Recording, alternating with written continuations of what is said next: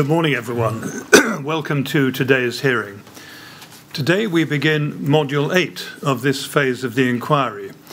Module 8 differs in some respects from the earlier modules, in particular because most of the evidence that we are to hear will be presented by lawyers representing those whose relatives died in the fire. As many of those following the proceedings will know, the coroner for Inner London West has opened inquests into the deaths of those who died in and as a result of the fire. Those inquests have been adjourned pending the conclusion of the inquiry and the publication of its final report. It will be for the coroner to decide in due course what further steps to take in relation to those inquests, but if she is satisfied that the scope and depth of the inquiry's investigations match those which she would have carried out, it will be open to her to adopt its findings, thereby relieving her and the families of the burden of any further proceedings as far as she is concerned.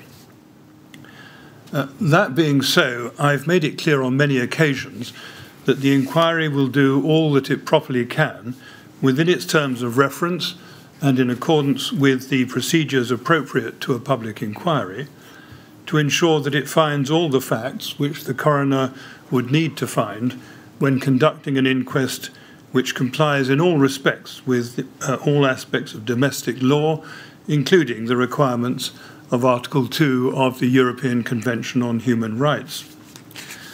The circumstances which give rise to the fire and the events of the night of the 14th of June 2017 have been investigated in Phase 1 of the inquiry and the previous modules of Phase 2. It remains, therefore, only to ensure that sufficiently detailed findings can be made about the individual deceased and the circumstances in which they died. Much of the evidence is already before the inquiry, but it is necessary to gather together the threads in order to enable the full picture to be drawn in each case.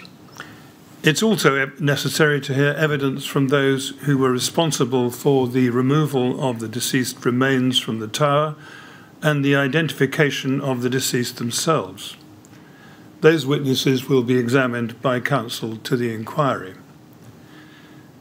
The evidence, and indeed this module as a whole, is inevitably sensitive and for some will be distressing. The panel has therefore agreed that apart from the witnesses to whom I have just referred, the material which we have to consider should be presented by those who represent the bereaved, who will draw to the attention of the panel the evidence relating to each individual deceased. In order to ensure that the proceedings are conducted in a dignified and respectful manner, there will be significant intervals between the various presentations. Yes, Mr. Millett. Mr. Chairman, members of the panel, as the Chairman has just said, this is the start of the final module of this phase of the inquiry, Module 8. I need to explain a little bit more about the origins of Module 8, what it is and what it is not. In the early stages of this inquiry, the RLRs for the bereaved families asked the Chairman to conduct an investigation under Article 2 of the ECHR, the European Convention on Human Rights. After submissions were made in March and September 2018 about the nature and scope of that investigation, he agreed that he would investigate the facts that the coroner, Professor Fiona Wilcox, senior coroner for Inner London West, would be required in law to find in order to discharge her statutory functions under Section 5 of the Coroners and Justice Act 2009. That task now falls to all of you, the panel. I should explain the background in a little bit more detail. The origins of what has now become Module 8 help to explain and to characterize the nature of the hearings that are about to follow. The broad history in outline is as follows. On the 20th of December 2017, after reading and hearing opening statements from the BSRs, the Chairman said that he hoped that the inquiry would be able to achieve an outcome whereby the coroner's statutory obligations to find the facts would be discharged by the inquiry's own work. In doing so, he raised two notes of caution. First, that the inquiry can only work within the terms of reference, and second, that the procedure would be that of a public inquiry and not that of an inquest.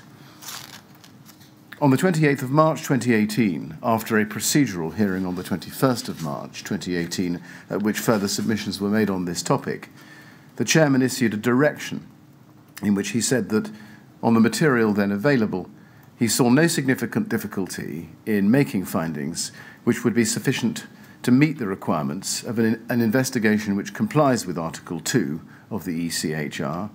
He noted in particular the difficulty in making extensive and detailed findings about the movements of each deceased on the night, but expressed some hope that he would be able to make sufficient findings of fact without imposing an unreasonable burden on those involved. The offer from some of the families for cooperation and assistance in the preparation of the relevant material was noted. At a further procedural hearing on the 3rd of September 2018, I welcomed the proposal to hold dedicated hearings for the deceased in which the RLRs for the BSRs would tie together the evidence regarding the deceased in a set-piece oral hearing at which the advocates for the families presented the evidence relating to their loved ones after the expert evidence. The hearings were initially anticipated to take place during the Phase 1 report writing period and to be addressed in that report, but in the end that did not prove to be necessary because by then so much material, and crucially the written and oral evidence received from the BSRs, was already in the possession of the inquiry. It could be analysed and presented in the Phase 1 report, as it was, in fact, in Part 2, Chapters 10 to 20, Periods 1 to 11, under the subsections Conditions in the Tower and Movement of Occupants. On the 12th of September 2018, the chairman indicated that he welcomed the suggestions that representatives for the BSRs should take the lead in marshalling the evidence surrounding the circumstances in which their loved ones died, but reiterated that although he, and now you, the panel, would necessarily retain responsibility for the inquiry's findings, detailed submissions, supported by a written analysis in whatever form, would be most convenient and would be likely to be of greatest assistance when it came to drafting that part of the panel's report. He also concluded that it was right that in connection with this particular aspect of the inquiry's work, counsel for each of the bereaved families who lost loved ones in the fire should be able to address the panel on the evidence bearing on the issues relevant to Article 2 of the ECHR, so far as relevant to the individual deceased, rather than leaving that task to me, counsel to the inquiry. Further submissions and correspondence followed during 2019 and into 2020, and since, during which the scope and the nature of this module have been further refined and defined with clarity. I turn to the coronial facts. The inquiry's task, thus assumed, is to investigate the facts that the coroner would be required in law to find in order to discharge her function under Section 5 of the 2009 Act, and in doing so, to adopt a procedure which complies with Section 17 of the Inquiries Act, namely to act with fairness and to avoid any unnecessary cost, whether to the public funds or witnesses or otherwise. The 2009 Act restricts the coroner to answering 4 questions: who the deceased was, and how, when, and where the deceased came by his or her death.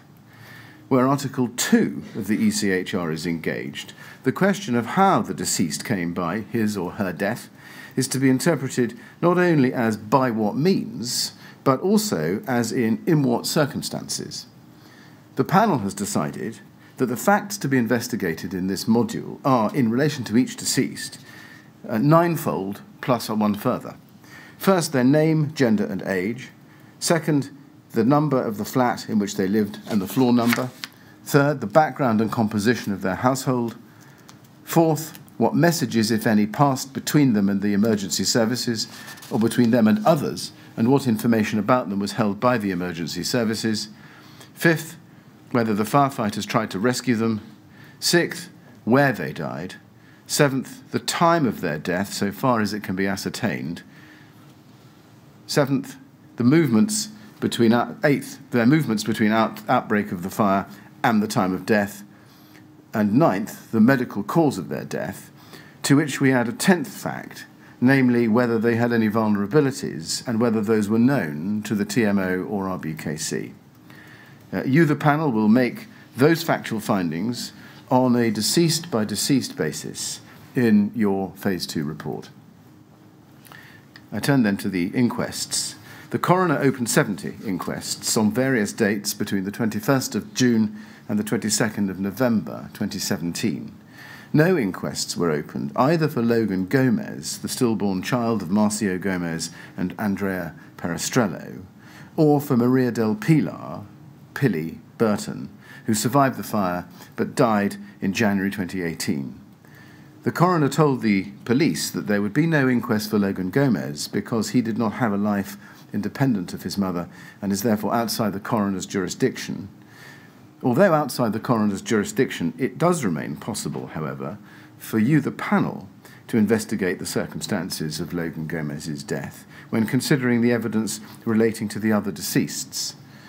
We have, or you have, received some of the evidence necessary to investigate the death of Logan Gomez.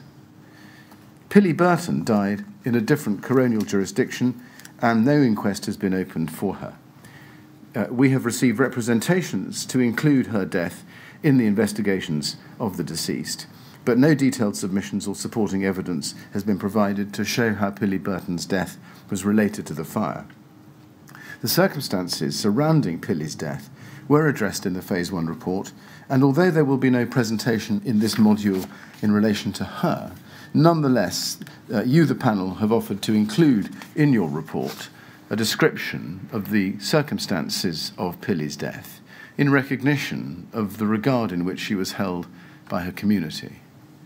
The vast majority of circumstances in which each deceased came by their deaths was, in the first place, the subject of findings of fact already made in the Phase 1 report, both generically and individually, and in the second place, will be made in the Phase 2 report on the basis of the evidence and the submissions heard in Modules 1, 2, 3, 5, and 6.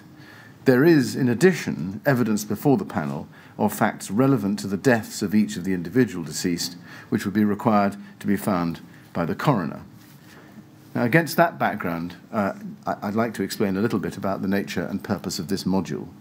It is to present to you, the panel, the facts relevant to the deaths of each individual deceased based on the evidence before you that the coroner is obliged to investigate. The facts must be the facts that I, as counsel to the inquiry, would otherwise have presented to you in a neutral way, based firmly on the evidence in the record or the findings made in the Phase 1 report. You, the chairman, have always been of the view that it would encourage a greater sense of agency and ownership of this very sensitive and personal element of the inquiry, for it to be conducted by the bereaved's own representatives and not by counsel to the inquiry. It is for that reason that the RLRs for the bereaved are going to conduct the presentations. In that sense, these RLRs are taking on a different role from that which they occupied during other parts of the inquiry. It's important to make clear that the presentations do not represent the findings of you, the panel, and although they will refer to findings made in the Phase 1 report, there are matters of evidence, such as Professor Purser's evidence heard last week, where you, the panel, have yet to make findings. The inquiry has been concerned that some bereaved might, perhaps not unnaturally, wish their representatives to point the finger at particular people or organisations who they consider are to blame for the deaths of their loved ones. As to that, there are two things to say.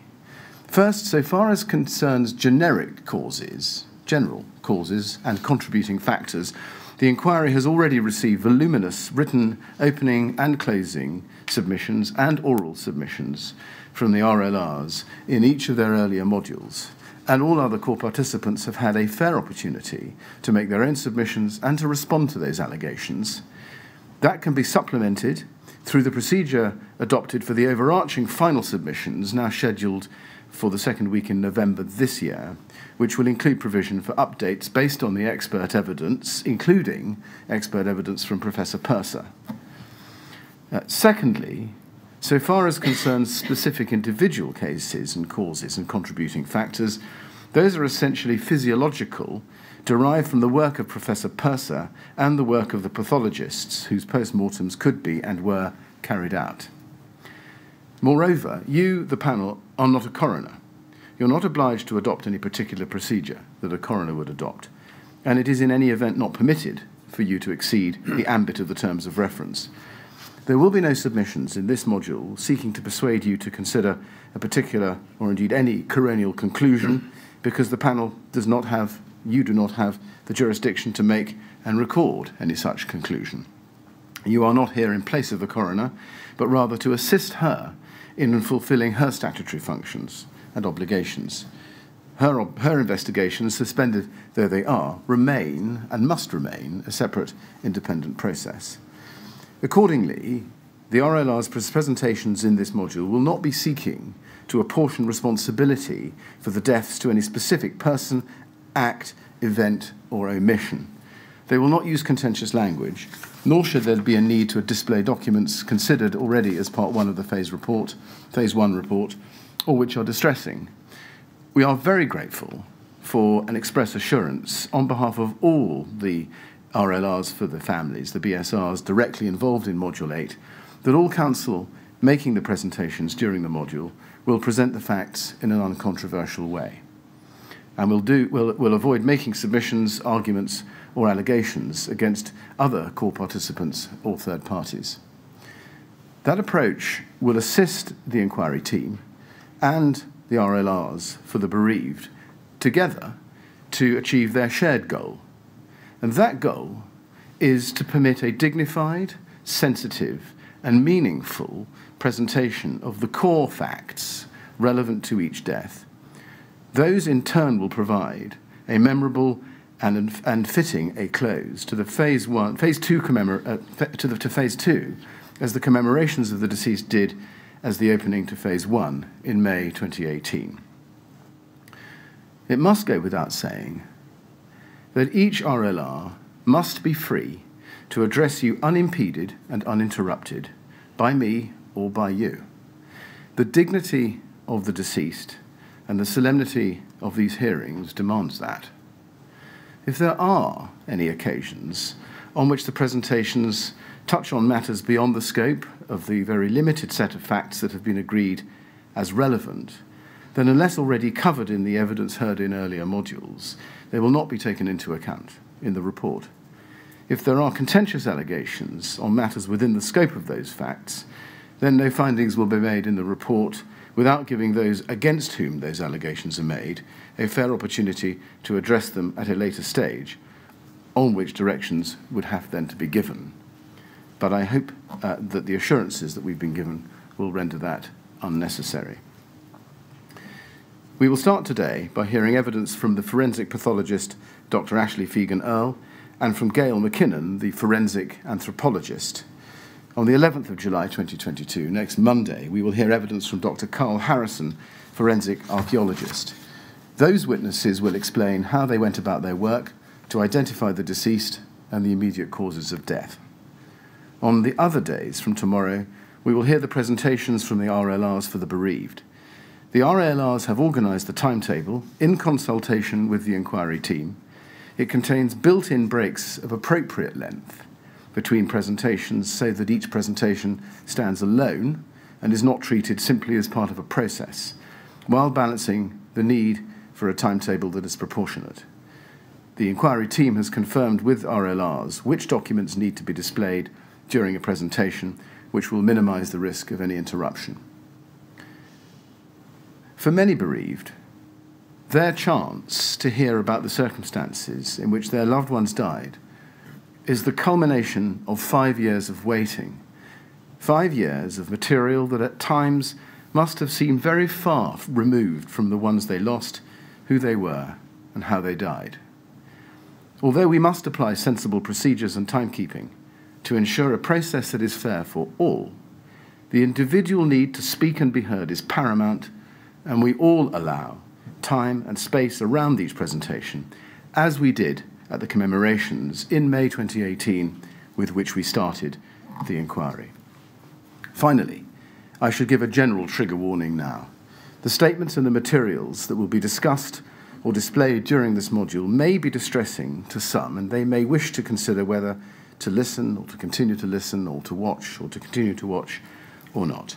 A trigger warning will be given at the start of every session, including after all breaks throughout this module. Mr. Chairman, members of the panel, that is all I propose to say by way of opening Module 8. Thank you very much, Mr. Millett. I now call, hot on the heels of that, Dr. Ashley Fegan-Earl, please, the pathologist.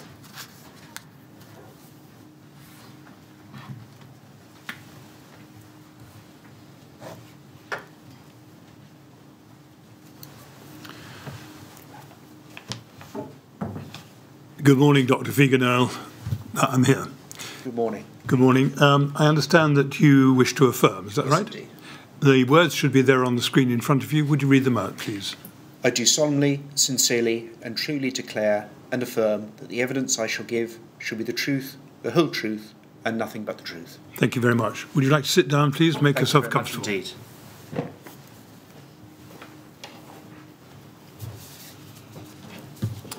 Yes, Mr. Millett. Yes, thank you, Mr. Chairman. Mr. Chairman, I perhaps should have done this before calling Dr. Fegan-Earl, but I repeat the trigger warning that I've just given generally. I perhaps wasn't necessary only a minute or two later. I should explain generally that Dr. Fegan-Earl is being called to provide an overview of the process and the methods by which he and his colleagues proceeded. We will not be asking him questions about any individual deceased circumstances, and I hope that might provide some comfort to the BSRs.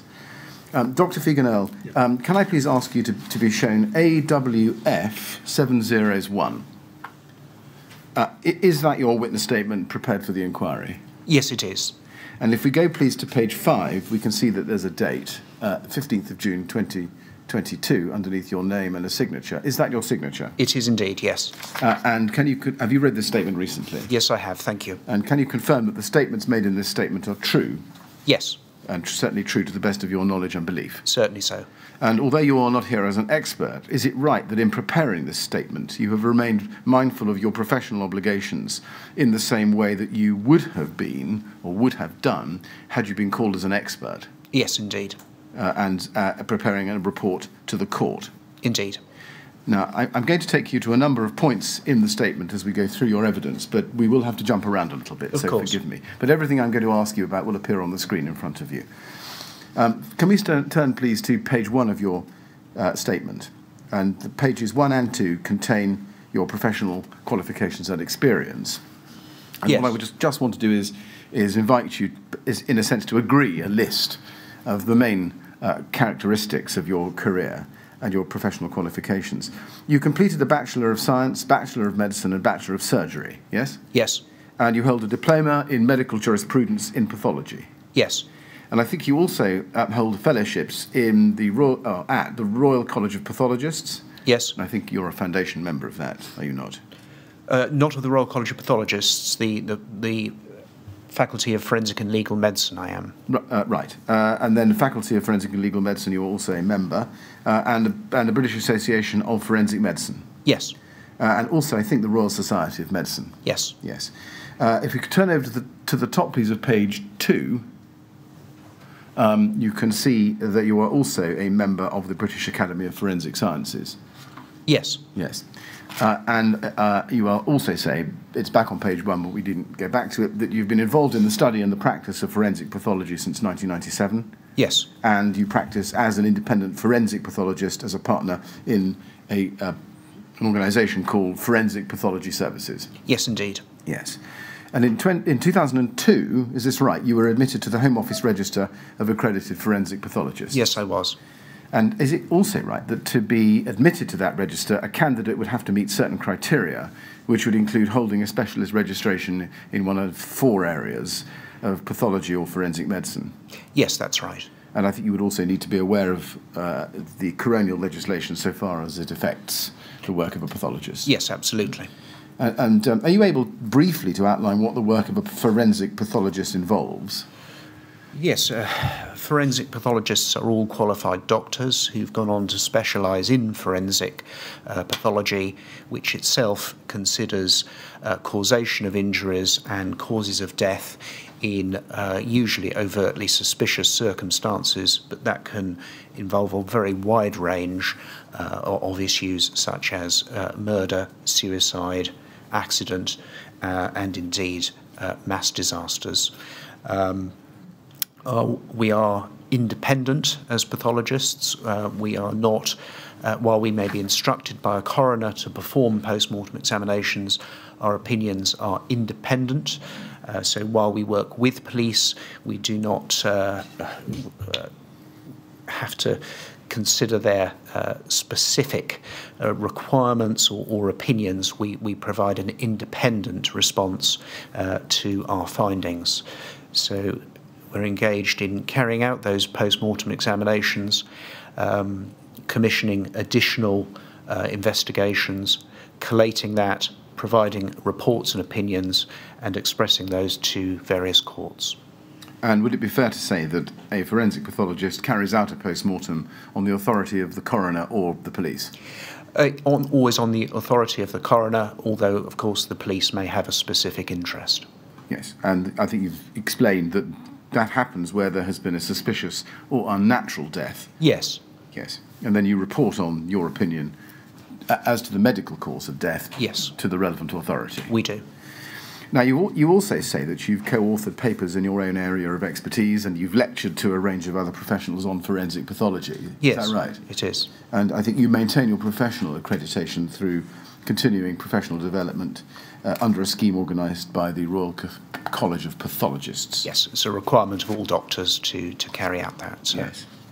Would it be a fair summary of your experience over many years that it has included conducting post-mortems and providing expert opinions, both in inquests and in a range of criminal cases? Yes. And other cases too? Yes, indeed, yes. Such as? Various appeals, mass disaster inquiries, cold case reviews, and the like. Right.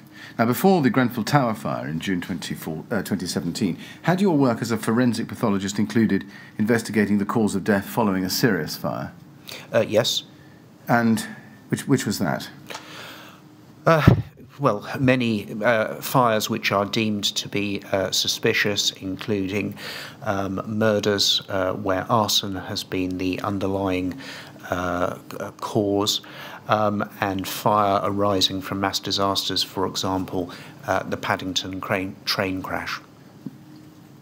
Yes, and I think it's right also that you gave evidence, is this right, as a pathologist in the London Bridge inquest? Yes, I've been involved in all of the London terrorist incidents over the last few years. Yes. Now, can we go please to page 5 of your witness statement? And let's look together at paragraph 39. You say, it is to be noted that all of these examinations were performed by Home Office registered pathologists, several of whom had experience of previous mass disasters, including road and rail crashes and terrorist incidents in which similar basic principles are applied. Now, we'll come back to the basic principles, but just to be clear at this stage, is it right that those involved with the post-mortems which followed the fire, the Grenfell Tower fire, were all registered with the Home Office? Yes, they were. Therefore, they had a broad experience of similar types of cases and were aware of the principles that are applied to dealing with such cases. And when you say similar types of cases, what are you referring to? Other mass disasters, such as, for example, the Croydon tram crash, the Paddington rail crash, various other rail crashes, road crashes, terrorist incidents, all of those are unified by a specific process that we go through in order to carry out those examinations and report our findings. Right. And had you personally had experience of a mass incident, a mass casualty incident involving a serious fire, where there was a large number of casualties? Certainly, probably Paddington rail crash was a significant incident like that, yes. Now, if we go back to page 2 of your statement, I just want to ask you about your process at Grenfell. in relation to the post-mortem examinations. At paragraph 6, you say this: whilst there exist principles for the management of a mass disaster, it is to be recognised that no two disasters are the same. And then you go on to say, in paragraph 39 we looked at, where there are some principles which would apply. What are the basic principles that you refer to in paragraph 39, even though mass disasters are never the same? The basic principles would involve preparation of a strategy that is specific to the disaster involved, considering which individuals would be best placed to carry out those investigations, what interface there may be with other areas of expertise to maximise the potential of evidence recovery and information recovery, and to ensure that there is a logical, staged process that goes through each case individually and ensures that all the questions that need to be answered are done so, and each of those processes accounted for as the process continues, with reporting to the coroner as we go. And is having a nominated lead pathologist one of those principles, or a procedural matter which governs them? Yes, because the lead pathologist will have an interface with the coroner, so that on a day-to-day basis various important decisions can be made as to how the investigation proceeds.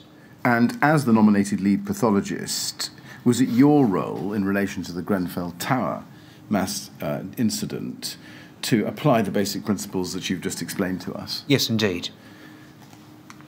And so it was you who made the decisions about the approach that the pathology team would take? Yes, we put forward a strategy that was discussed, among others, with Her Majesty's coroner in order that her requirements were properly fulfilled and the investigation proceeded in a logical fashion, given its scale. Now, although you say at paragraph 6 that you recognise that no two disasters are the same, were there any particular challenges that you and your colleagues in your pathology team faced at Grenfell? Yes. The issue, of course, here is fire.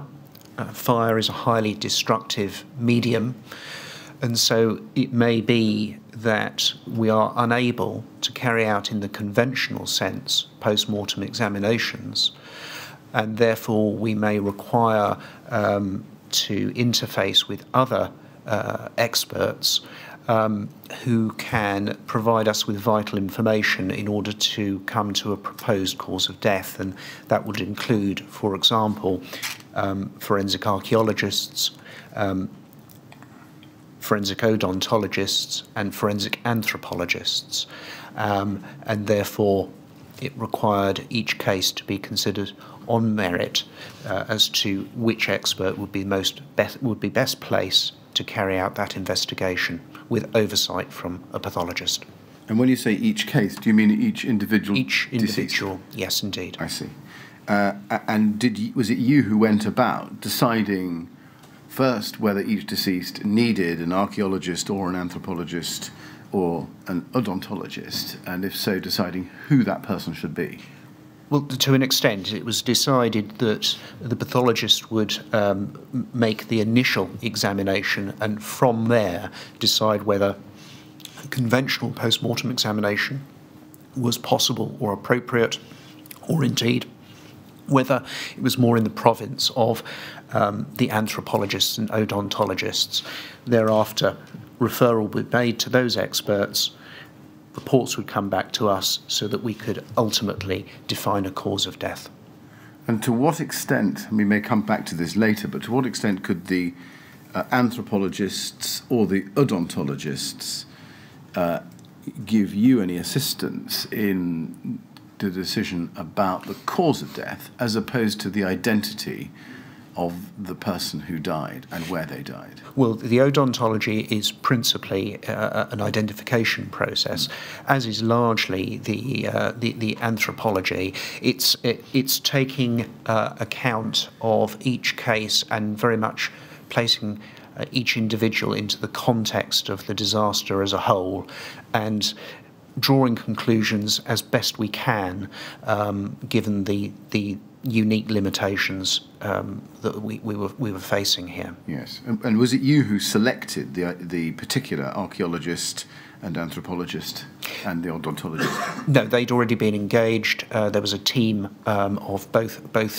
all three of those sets of individuals, and we work alongside those within the mortuary. I see. Engaged by the coroner? Engaged by the coroner, yes. I follow.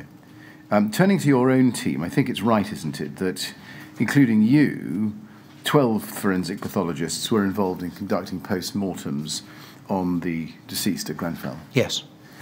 And who chose your colleagues? Did you? Yes, it was largely undertaken by my particular group. We cover the metropolitan area and many of the home counties, and so given the location, we were able to deploy appropriate individuals to deal with this. And were you responsible for picking the individual members of your team? Yes. And you led them, did you? Yes. Yes. And how did you instruct them or monitor their work? On a daily basis, by discussing the strategies that had been considered on a day-to-day basis and ensuring that those were implemented as we went through, and then perhaps modifying the techniques as we were presented with further challenges. And how did you ensure consistency of approach across different post-mortem examinations? Well, all cases are reviewed, are peer-reviewed. All of the Home Office pathologists are used to secondary review, and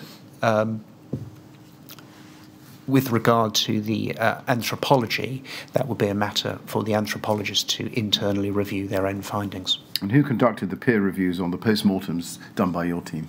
That would have been various individuals within our particular unit. That's a common feature of all cases conducted by Home Office pathologists, that they are peer-reviewed prior to a formal report being issued. But peer-reviewed by your own? Yes, it's what's termed a critical conclusions findings check. In other words, that the broadly speaking, the conclusions match the findings in a consistent manner. Right, but nobody had a second look at your methodology? No. Okay. And is it right that in some cases different pathologists conducted examinations of the remains of a single victim, but at different stages? Yes, that's because of the extent of disruption of the bodies, that there was overlap in that case. Is that usual in a mass casualty incident? It depends very much on the extent of damage to bodies, but where there is greater disruption, yes, that may occur.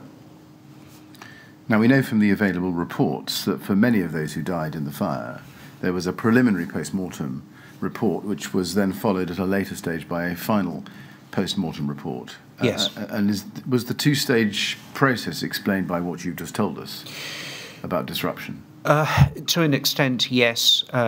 Again, in all Home Office cases, we will provide a preliminary report which indicates our findings and a cause of death, if we can give one. It also highlights what further investigations are required, such that once those have been received, they can be reviewed and a final post-mortem examination report issued. I see. So, just to stop me, so you always provide a preliminary report? Yes. And is it the case that sometimes, because of further investigations which are required, you go on and produce a final report? Yeah, a final report will always be produced. There's almost inevitably various additional examinations and investigations that will be carried out that need to be taken into account. The provision of a preliminary report allows the coroner the capacity to open an inquest at the very least. Yes, I see. But there would always be a preliminary, yes, and there would always be a final. Yes. But would it be often the case that the final and the preliminary would be the same? Usually they would be a separate document. Right. Now, if we go to paragraph 20 in your statement, please, page 3, we can see there that you refer to the early phases of the investigation. You say, in the early phases of the investigation, the victims were largely intact. What did you mean there by early phases? In a way, this refers to the body recovery, from whom you'll undoubtedly hear from appropriate individuals. It was the case that early on, the individuals who were recovered were intact and had not been in the presence of severe fire. And for that reason, formal post-mortem examinations could be conducted in the normal sense. Later on, when there was more destruction, that led to the diversification of techniques which were necessary at that point. Was the investigation formally structured into phases so that the early phases would focus on those victims whose bodies were largely intact? No, not specifically. It was a function of admitting each body into the mortuary, assessing what was the most appropriate investigation and examination, and moving forward from there. It happened that, by nature of the recovery, the first bodies recovered were the most intact, and as further recovery proceeded, there was more destruction. Is that because of the logic of the process? Yes, the logic of the process, in that, of course, it's likely they would start lower down and move upwards into more fire-damaged areas. Yes, I see. Now, if we go to paragraphs 14 and 16 under the heading Post-Mortem Examination Process at the top of your screen on page 3, this is the part of the statement where you address the post-mortem examination process. Are you able to outline for us the process from the recovery of human remains to the receipt of those remains in the designated mortuary? Yes, when remains are recovered, they're placed into a recovery bag and they are assigned a unique number. That is common across all mass disasters. It allows for a continued study of the individual through the process until identification has been achieved. So it ensures there's no confusion in identification or any form of mix-up. So we ensure that we have that number, and then that's audited throughout the process by various individuals. In paragraph 16, you say, upon receipt into the designated mortuary, Westminster Public Mortuary, each bag underwent a CT scan. Yes. Is that, I think the East Midlands Forensic Pathology Group then remotely reported on those scans? Yes. Yes. Just to be clear, is it right that every recovery bag, which is what I think they're called, underwent a CT scan? Yes, that's right. And what was the purpose of the CT scan? Post-mortem CT scans are becoming a more common adjunct to investigations, and their detail may allow, for example, to consider various positive identifiers, for example, hip replacements, surgical implants, anatomical abnormalities. equally, it allowed for consideration as to whether the bag contained a single body or whether there was a suggestion of so-called commingling of remains, and of course that would be at a later phase when there was more destruction, so that there was early consideration of how the investigation of that particular recovery bag would proceed. Just taking that a little bit more in stages, therefore, the CT scan assists in identifying human remains through positive identifiers such as you've given us examples of. Is it also for recording purposes? Yes. For the audit trail? Yes, indeed. And are there any limitations to the use of a CT scan in identifying human remains? Well, in so much as it can look for identifying features, but there will become an interface whereby a CT scan will not identify as much as a careful examination from a forensic anthropologist. And what safeguards were put in place to maintain the integrity of the remains during that stage of the process? Well, the bags were sealed and underwent a scanning in a mobile unit that was present at the mortuary. Right. And thereafter, where are they kept? The bodies were kept within the mortuary facility at Westminster. Was there any particular reason why the East Midlands Pathology Group was asked to report on the CT scan? Yes, Professor Rutty, who's the head of the unit, has a particular interest in post-mortem CT scans. As a group, Home Office pathologists are open to discussing with fellow groups and asking for assistance. Give you a good example, the London bombings, we used pathologists from other units, and so we felt it was a very useful additional investigation that would assist in the smooth running. And just to be clear, were all the scans reported on? Yes, they were. Yeah.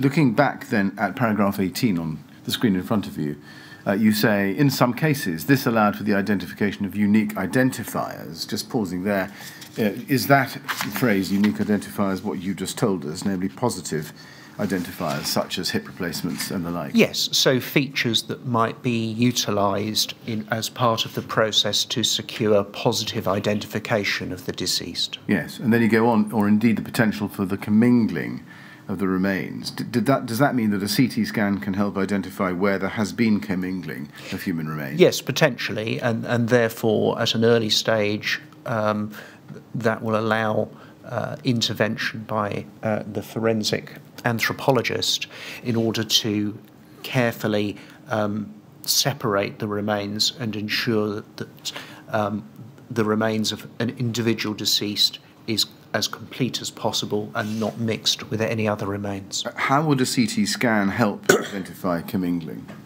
Well, in terms of identifying perhaps numbers of bones, if there's an incorrect number of bones, for example. 3 thigh bones. Then sticking with page 3, looking at paragraphs 19 to 21, just looking at those paragraphs, you explain there that each recovery bag was assessed by a forensic pathologist and that a decision was made about whether a conventional post-mortem examination could be performed. Was it just for the individual pathologist to determine whether a conventional post-mortem could be performed, or was that decision made by you as the lead? No, that would be for an individual Home Office pathologist to make, in that they know the limits of their expertise and they know when to ask for assistance from further specific specialties. I see. So did you get involved in the decision about whether a full post-mortem, in the traditional sense, could be undertaken with particular recoveries? Not specifically. In a sense, that was a self-selecting process that was undertaken by the individual pathologist. And if you look at paragraph 21, you say, in such cases, a full post-mortem examination was undertaken, including both external and internal examination, and, where possible, including ancillary investigations such as histology and toxicology. Can you expand a little bit more on the types of ancillary investigations that would be conducted? Yes, histology refers to the microscopic study of tissues. In a situation such as this, for example, one may be looking for confirmation of sooty deposits in the airways, which would confirm inhalation of fire fumes and smoke from the environment deep into the lungs. Equally, if samples are available, toxicology can be performed in order to consider whether there was carbon monoxide in the blood, which I'm sure you've heard about, a highly toxic gas that binds with the blood, and which we use very frequently to consider causes of death from smoke inhalation. Carbon monoxide is a very common cause of poisoning in such fires. In general terms, what factors would affect the type of examination or ancillary investigation that a pathologist could carry out? That would be largely governed by the integrity of the body or otherwise. So the level of burning or otherwise would certainly factor in there. And it then becomes a decision as to whether the pathologists are best placed to investigate or whether it's more an anthropological investigation. If you turn then to page 3, paragraph 20, where you've referred to the fact that in the early phases the victims were largely intact, as you say, and then look at page 4, paragraphs 36 to 37, at the foot of the screen, you say, where a full post-mortem examination could be performed, it was for the individual pathologist to provide a cause of death based on their observations. This is why some causes of death appear different or more refined, given the greater level of detail that could be applied to such an examination. Are you able to say a little bit more about why it was possible to do that in such cases? Yes, to provide a more refined cause of death. If you are able to carry out a full external and internal examination, you're able to comment on any injuries that may be present. You are able to comment on whether there's positive evidence of inhalation of fire fumes. You're able to comment on whether there's any natural disease that may be relevant, for example, heart disease that may make an individual more vulnerable in the setting of a fire. You're able to confirm your diagnoses by microscopic examination, and you're able to investigate whether there's evidence of carbon monoxide poisoning by submitting samples for toxicological examination.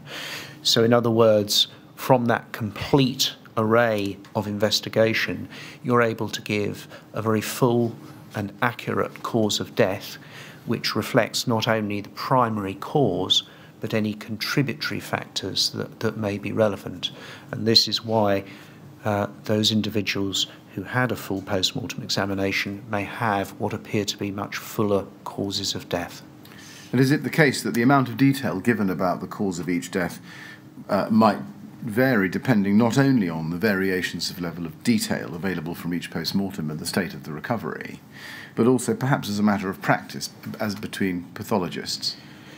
Yes, to an extent, each pathologist applies their opinion to each case, but in broad terms, there would be no discrepancy, and I'd refer back again to the fact that these were cross-checked by other Home Office pathologists to ensure that there was consistency between conclusions and cause of death given. Now, at paragraph 23, if we go back a page to page 3, you say that a different approach was required later in the investigation when the remains recovered were in a more advanced state of heat damage. Can you outline for us, please, the pathological approach that was adopted in such cases?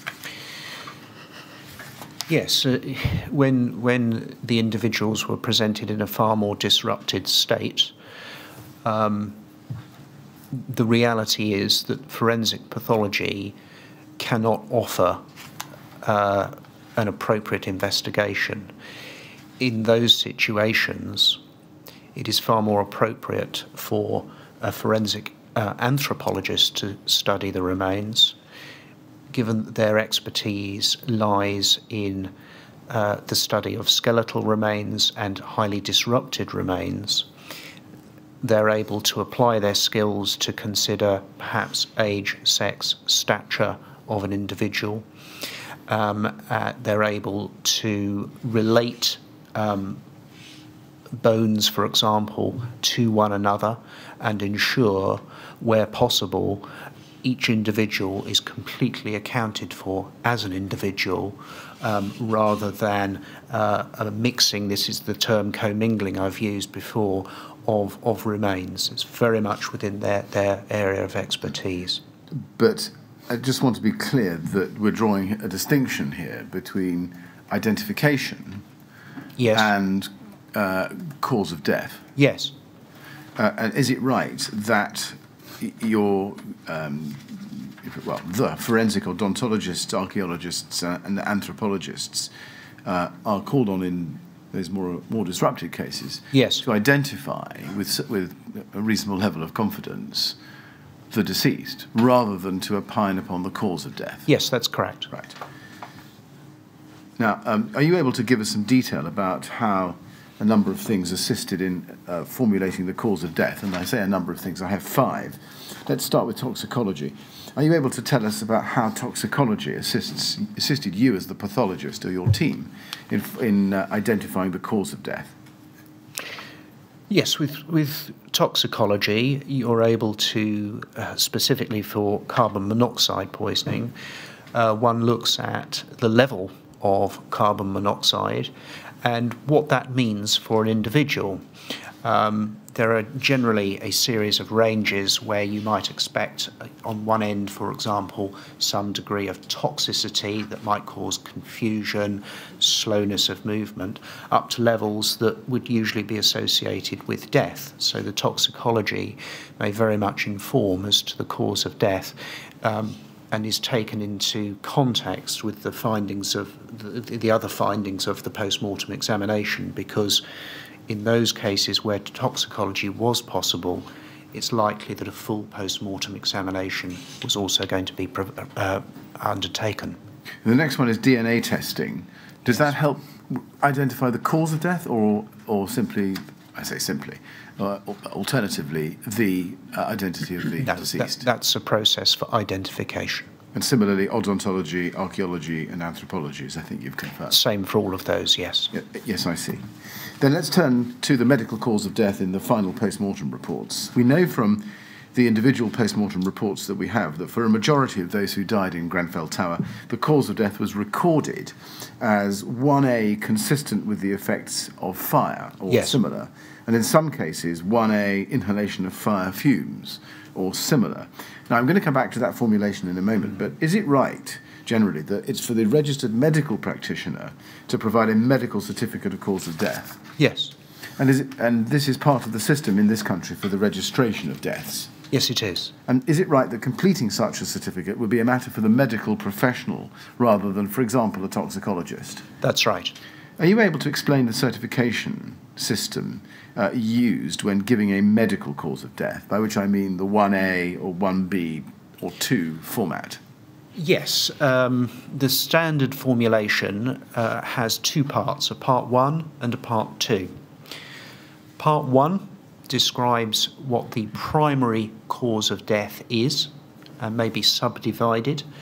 Part 2, and I'm sorry for the complexity of it, describes conditions that may be contributory as opposed to primarily causative in nature. To give you an example, one might say 1A, cardiorespiratory arrest due to 1B, carbon monoxide poisoning. And the way that follows then is 1A is due to 1B. It follows down a line. If, for example, the individual had severe heart disease, which would have worsened their situation, one might put that under part 2 as a contributory factor. in those cases where we were able to conduct a full post-mortem examination and consider the results of toxicology, we were able to give a full cause of death in the formulation that I've just described, and that's what you see in those various cases. Yes, thank you. And it goes without saying, or does it go without saying, that when giving a medical cause of death, a pathologist would be doing so on the evidence available at the time of the post-mortem? Yes, on the evidence available to them, together with the results of any additional investigations that allow them to potentially refine or modify the cause of death. One has to take account of the totality of the evidence available. And if additional information later emerged, would it be right that the pathologist might be required to, or might be at least willing, to revise or refine the cause of death? All pathologists should be willing to revisit a cause of death in the light of novel information, yes. And sticking with your statement, please, page 4, if we can go to that, you say at paragraph 26, in the purest sense, then, for many of the victims whose bodies showed advanced heat damage, the cause of death could have been given as 1A unascertained. However, the view was taken that this would be a most unsatisfactory approach for relatives of the deceased. What circumstances would have made it appropriate? To give unascertained? Yes. I think to an extent that's a matter of personal opinion. There are cases that we engage with where the cause of death simply cannot be found after an exhaustive post-mortem examination, or indeed if the body is disrupted for various reasons. Unascertained is can be and is used as a formulation when we simply can take matters no further. A view was taken that given the information that we knew, that all of these individuals had been recovered from the seat of an intense fire, that it would be an absurdity to simply leave unascertained as a cause of death. And so I think it was more reasonable to take a view that one could apply a generic cause of death that at least gave a cause of death to a family within the limits of the pathological interpretation. And so if you go to paragraph 27, you say, as has been provided for other different disasters, it was agreed that in those cases where the full post-mortem examination process could not be performed, then a generic cause of death could be applied, namely 1A, consistent with the effects of fire. Yes. Can you explain who decided on that term? That was a decision that was taken during a strategy meeting with the coroner. I raised that as an issue, basing it on previous mass disasters, and again, my opinion that I think it would be unreasonable to provide a bald cause of death as unascertained, given the overwhelming evidence of an intense fire from which all of these individuals were recovered. Now, in some cases, the medical cause of death was recorded as 1A, inhalation of fire fumes. Yes. And in others, inhalation of the products of combustion. Yes. Are you able to explain the difference, if any, between inhalation of fire fumes and inhalation of the products of combustion? I think that's just a matter of personal wording and reflects the different pathologists carrying out. We all use slightly different wording.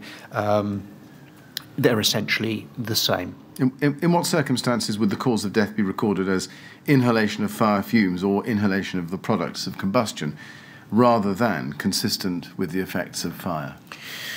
That would be where there is pathological evidence indicating that the individual inhaled fire fumes, in other words, smoke present within the airways, in the lungs, which we can identify both by naked eye examination, and we back that up with microscope work, or alternatively, where toxicology has been performed and confirms that there's a high level of carbon monoxide. For there to be that high level of carbon monoxide, there has to have been inhalation of those fumes such that the gas could bind with the blood and circulate and cause carbon monoxide poisoning. Now, I think you know that the inquiry obtained an expert's report from Professor David Purser. Yes. And heard his evidence over the course of 2 days last week. Yes. He's a physiologist and a diplomat member of the Royal College of Pathologists. And as a research scientist, he has extensive research experience in inhalation toxicology, and particularly in relation to the effects of combustion. Have you seen, before today, a copy of his report? I have, yes, and I was able to watch some of his evidence. I was going to ask you, you saw some of his evidence. Can you just tell me which day you saw, do you think? On the Thursday. Thursday. Are you able to explain first the physiological effects of coronary artery atheroma, increasing one's susceptibility to carbon monoxide poisoning? Yes. If we start with carbon monoxide poisoning, carbon monoxide will bind to hemoglobin, which is the red pigment in blood that carries oxygen. It binds with it preferentially compared to oxygen. So effectively, you are blocking the supply of oxygen to the body.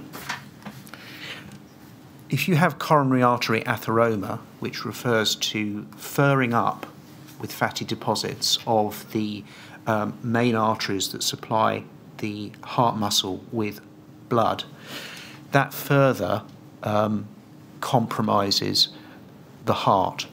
So in a sense you have a double jeopardy there, whereby on one part you are poisoned, you're not able to take up oxygen, and yet your heart can't even supply that because there's narrowing of those arteries. So it's an increased vulnerability to those individuals.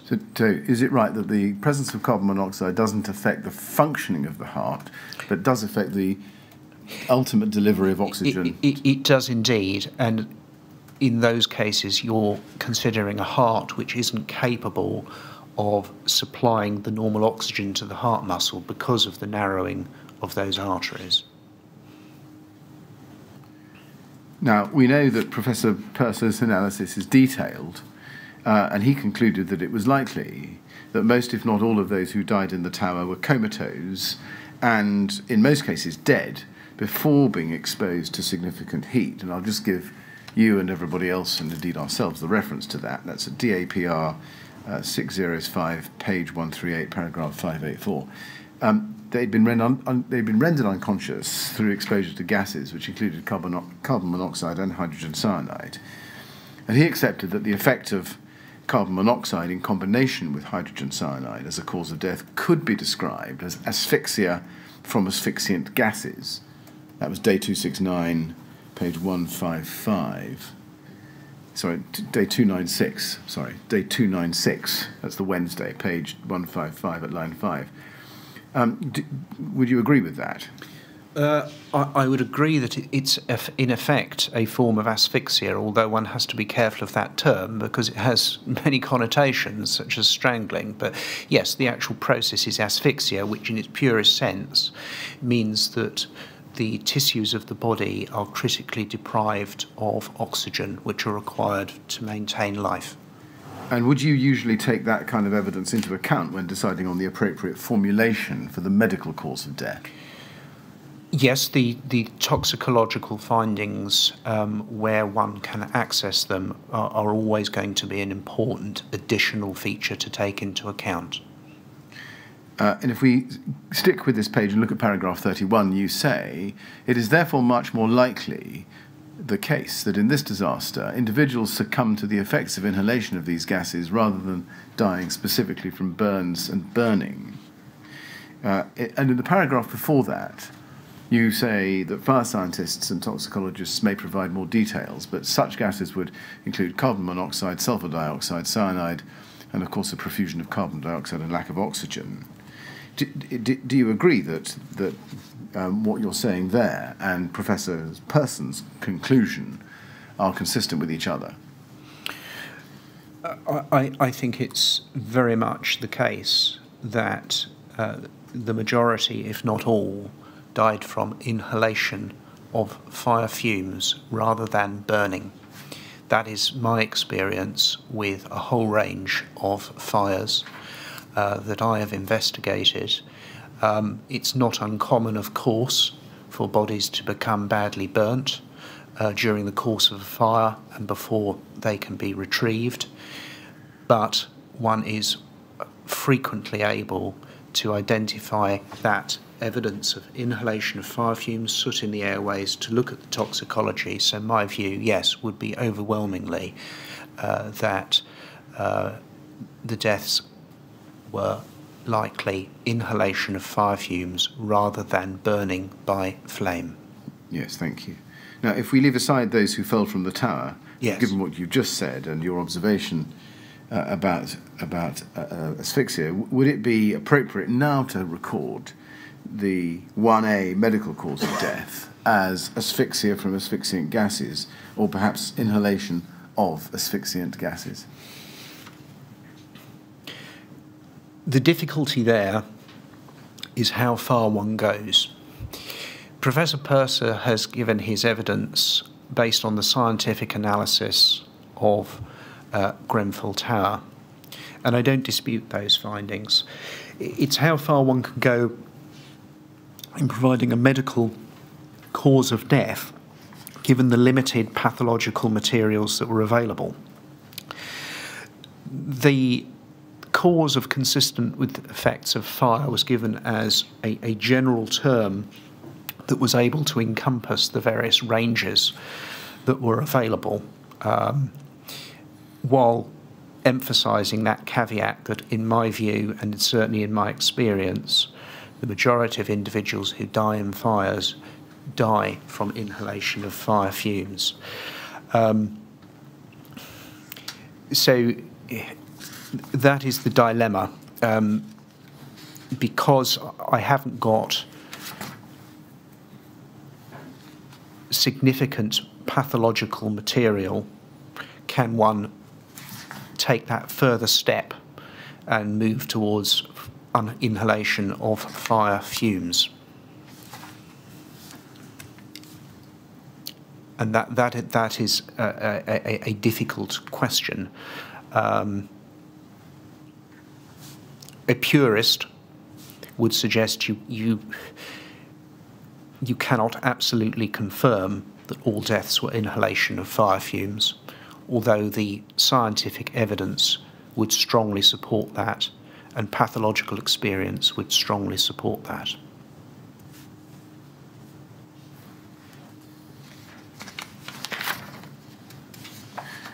And would you agree with an approach of providing an approximate time, or perhaps a window of time, when recording the times of death of those who died?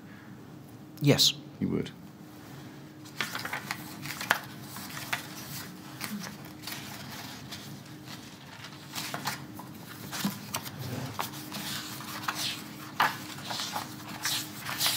Yes.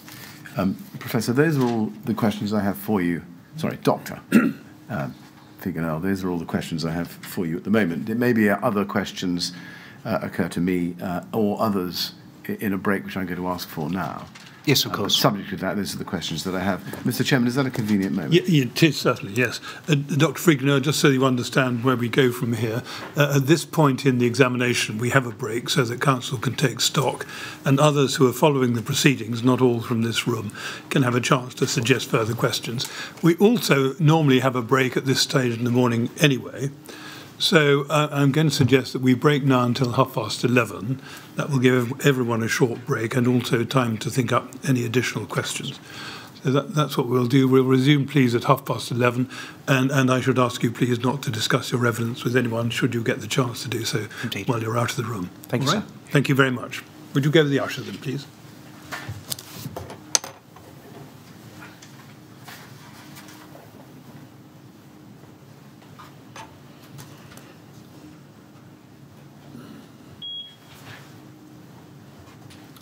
Thank you, Mr. Millett. 11:30 then, please. Thank you. Okay.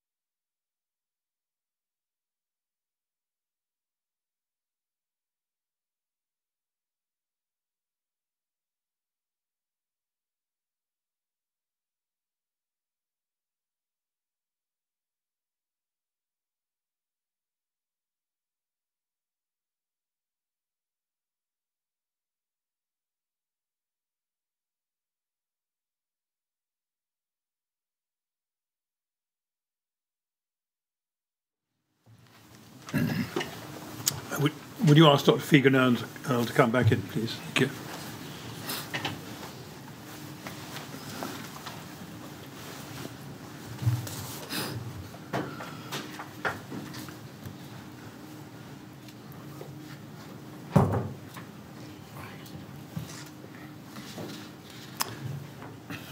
Thank you. Right, Doctor, we'll see if there are any more questions, shall we? Thank you. Yes, Mr. Yes, Mr. Chairman, there's one question, which is this. Are you able to explain the physiological effects of coronary artery atheroma, increasing one's susceptibility to HCN intoxication, hydrogen cyanide intoxication? Yes, in so much as by a slightly different mechanism, cyanide is also what would be termed an asphyxiant gas. In other words, it prevents the body from appropriately utilising and taking up the oxygen required.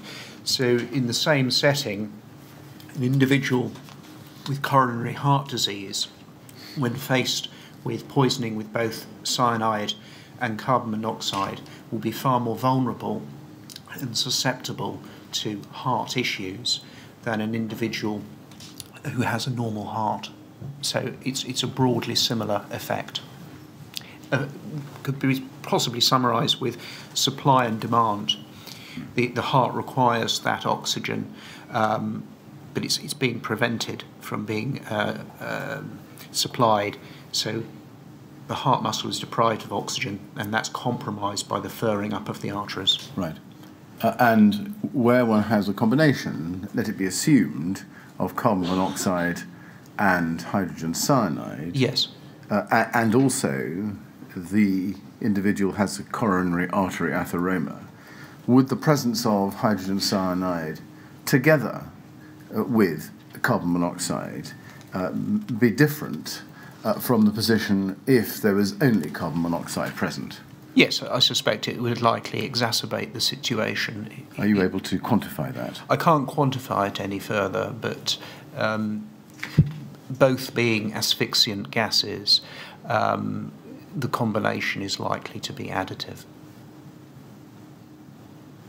Yes, thank you very much. Mr. Chairman, I've got no further questions. Dr. Fegan-Earl, thank you very much for your assistance.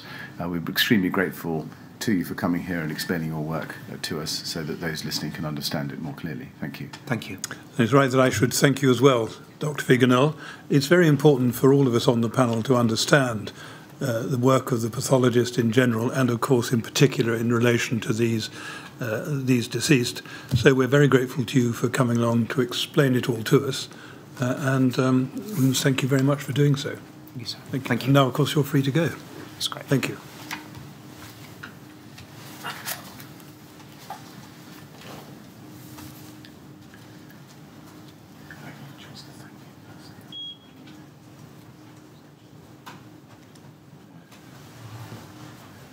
Mr. Millett, I understand we have another witness who's waiting to be called, but I think it would be convenient for us to rise for a couple of minutes while arrangements are made. Very good. Thank you very much. Thank you very much.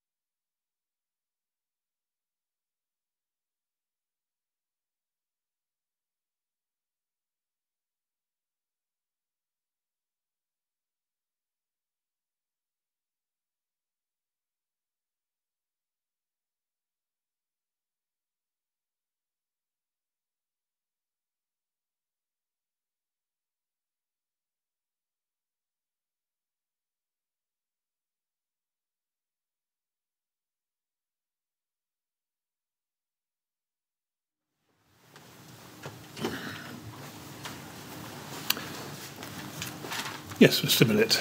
Yes. Mr. Chairman, members of the panel, in a moment I'm going to call Gaille MacKinnon.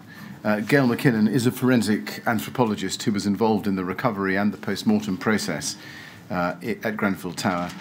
Again, her evidence contains facts and matters about the deceased's remains and the process of recovery, which many will find or might find distressing, and therefore I needed to raise that at this stage by way of a trigger warning, so that those watching are aware of the contents of what is to follow and can choose now whether they follow or not.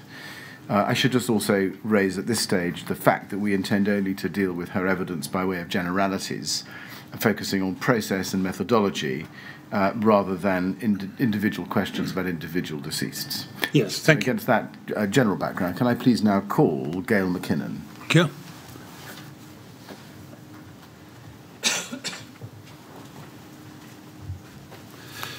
Good morning, Ms. MacKinnon. I understand you're going to affirm. Yes, thank you. Now, the words should be there on the screen. Would you read them out, please? I do solemnly and sincerely, truly declare, and I affirm that the evidence I shall give shall be the truth, the whole truth, and nothing but the truth. Thank you very much. Please sit down, make yourself comfortable.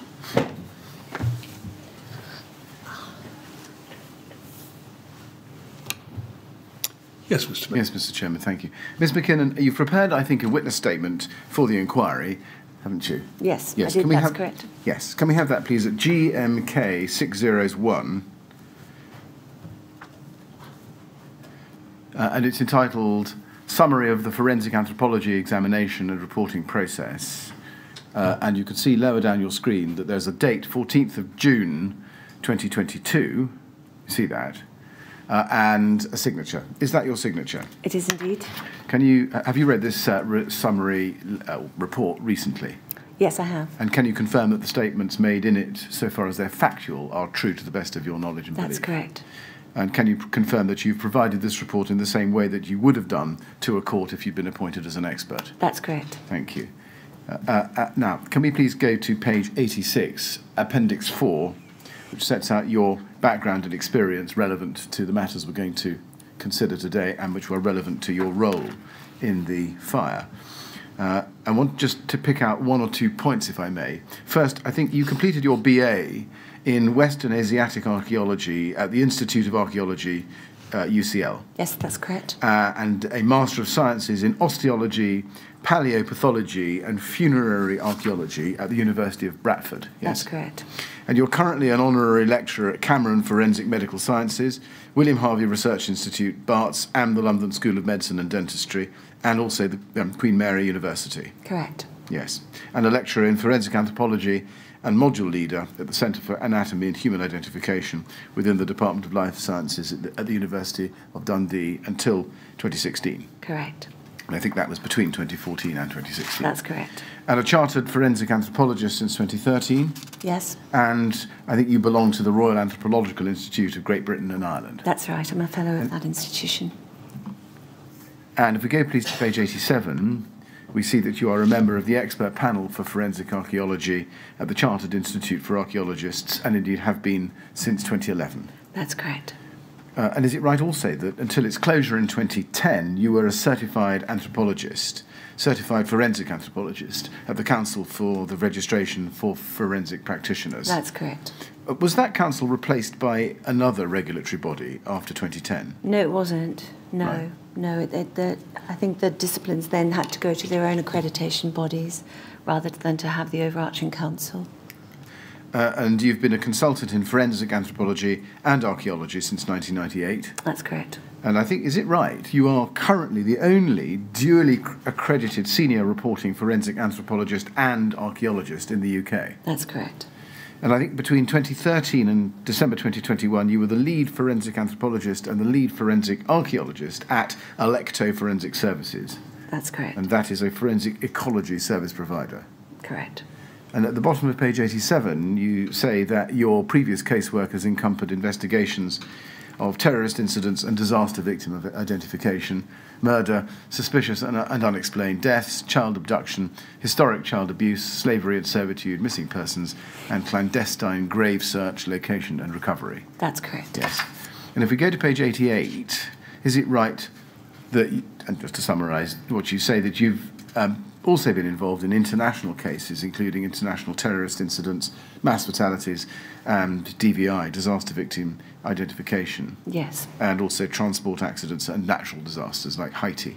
That's right. And in fact, I think you'd give us some examples in that big middle paragraph, just to pick a few out, rather than reading it through. World Trade Center terrorist attacks 2001. Mm-hmm.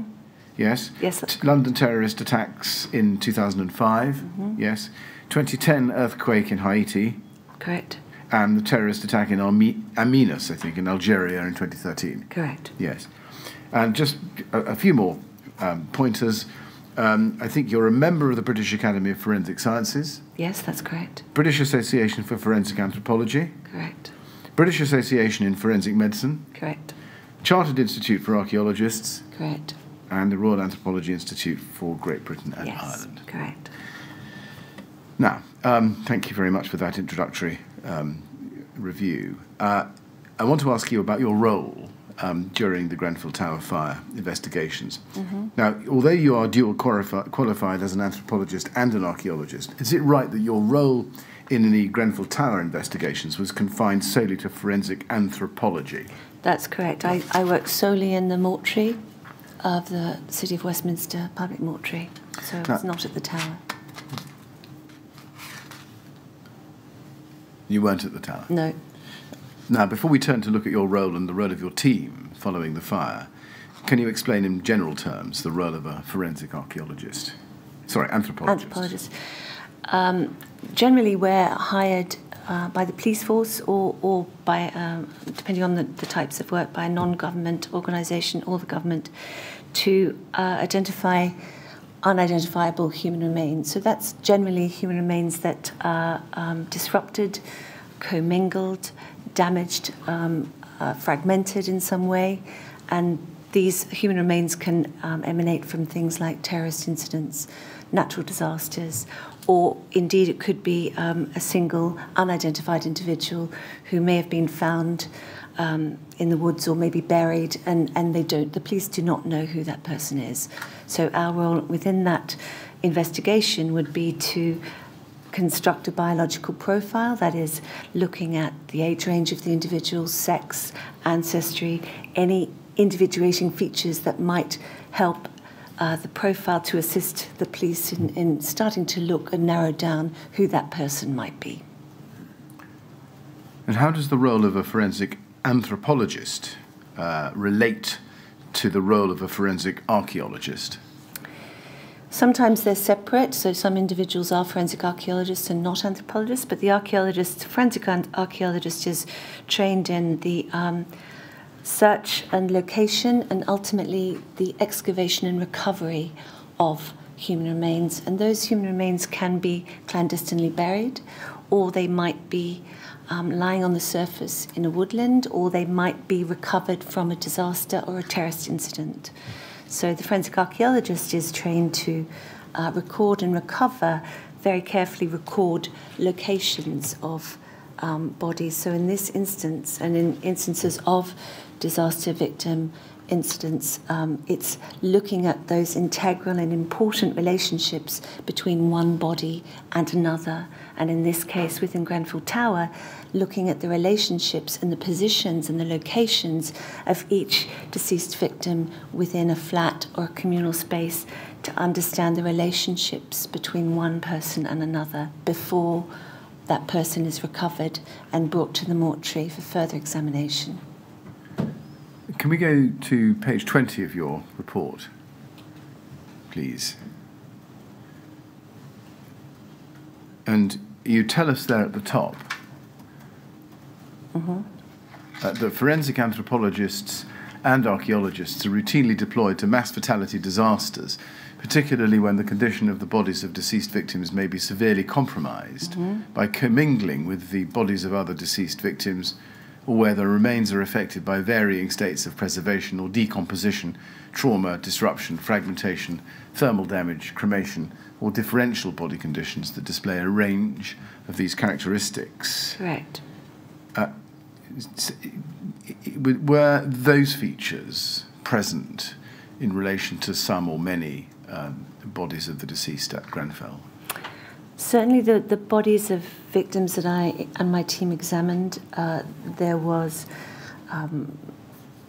decomposition, but certainly trauma, thermal damage, disruption, fragmentation, disarticulation of limbs from torsos, and cremation. So obviously there was a lot of thermal damage to the human remains, and this is where the forensic anthropologists would be coming in to assist the pathologists in ascertaining what level of examination needed to be undertaken in the short and the longer term to identify those individuals. And in relation to the way in which anthropologists and archaeologists work together, are you able to assist us, give us some insight into their working? For example, would an archaeologist want to know what an anthropologist was looking for when carrying out their work, and would an anthropologist want to know how an archaeologist is going about their work in order Absolutely. to preserve? So you know, practitioners of both disciplines are if they're not accredited in both disciplines, will certainly know the requirements of what the other discipline needs. So, for example, for myself and my team in the mortuary, it was vital to have the forensic archaeology recording forms and the photographs and the illustrations, the hand-drawn drawings, to understand where each individual had been recovered from and understand the destruction within the flat. So that was integral to our examinations,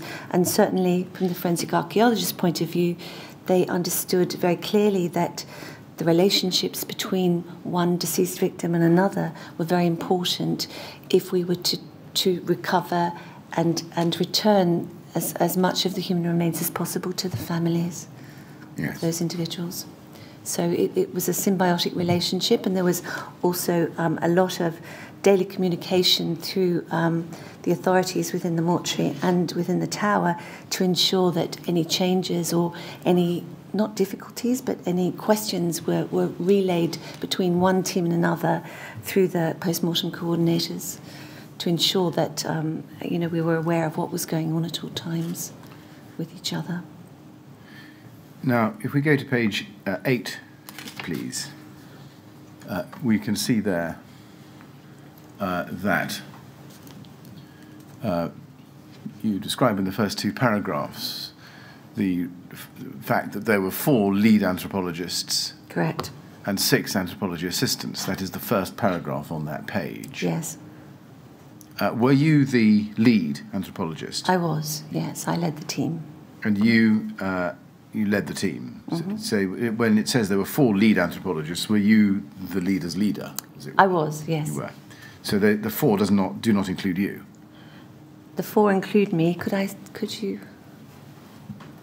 Would you like to scroll further down the page? Thank you. Yes. So there were 4 lead anthropologists, of which I was one. Yeah. And also the team leader. Yes. So, yes, thank you. So 4 including you, and then 6 anthropology assistants. That's correct. And you say that they were deployed on a rotational basis between the 19th of June and the 15th of December 2017. That's right. That's right. And I think you were, you could see the names on the page there, Dr. Gillian Fowler, Dr. Nicholas Marquez Grant, and Alan Gabriel Canedo Robinson. What did your role as team leader comprise? The role was really a liaison between the post-mortem coordinators and the coroner and the coroner's team. So often I had cases of my own to examine, but very often was taken away to meetings and needed to be in an advisory role to other disciplines and to the coroner and to the Metropolitan Police Service. So it was a role where I was undertaking several things at once in terms of advisory roles and how we went forward with the investigation. And looking at the 3 lead forensic anthropologists there named on the page on the screen, yes. What was their role?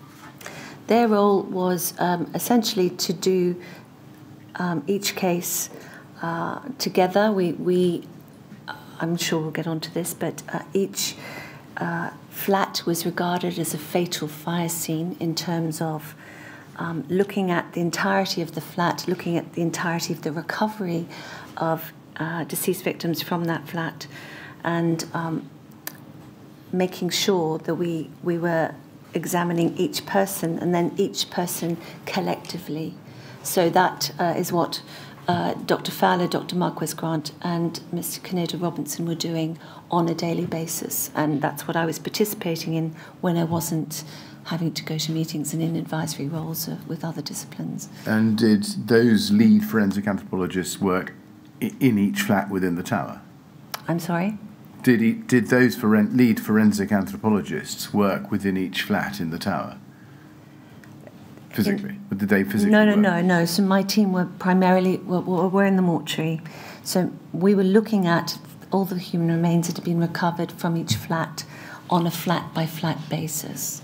So your work as anthropology began and ended effectively within the mortuary? Absolutely. Yes, yeah. I see. Yeah. Did you supervise the work of the other anthropologists? Supervision is the wrong word. I think it was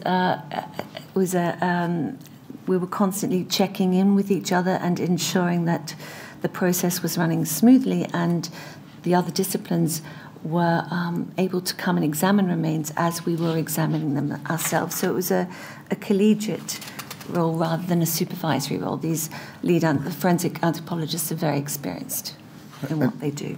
And if you turn to page 9, please, you can see that you set out there a list of assistant forensic anthropologists. What was their role?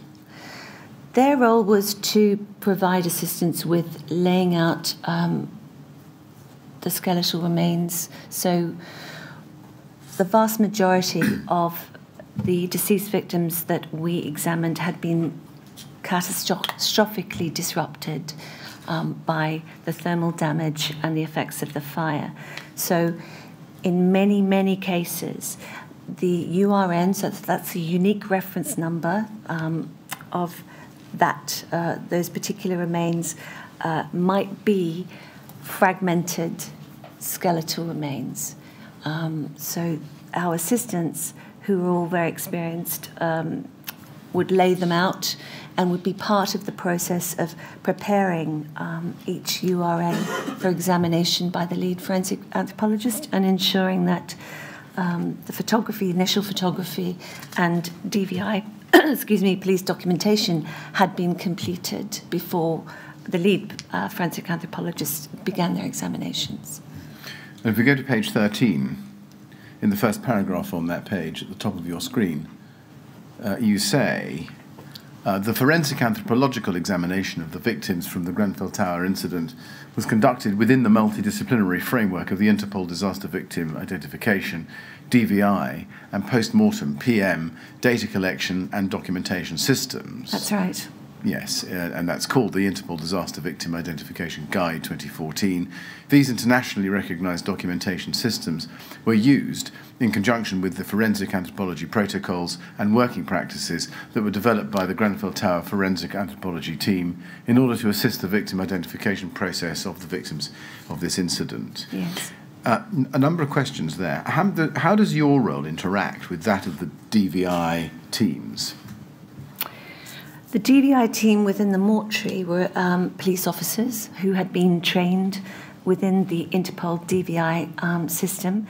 So I can't answer to how that training is conducted, but it's certainly the case that DVI-trained police officers are very used to filling out the guideline forms, and they are very integral at the start of the process when the victim first comes into the mortuary to log personal effects and log condition of the body and essentially look for any identifying paperwork or documentation that person might have. So that's a police role that occurs potentially with or without any further expertise such as pathologists, anthropologists, odontology, fingerprints. So that is a police process. And these forms have been developed by Interpol to assist countries, particularly countries that might not have a DVI capacity or have never been confronted with operational situations such as this incident. Right. And so, is this right, that the Interpol DVI guide, or the framework, brings together a number of different disciplines, such as identification from documents, archaeology, yes, and anthropology? yes, personal effects, fingerprints, yeah. And what other disciplines were involved in the multidisciplinary framework? Well, certainly for this disaster and for this operation within the mortuary, pathologists, odontologists to identify the teeth and the dentitions of deceased victims.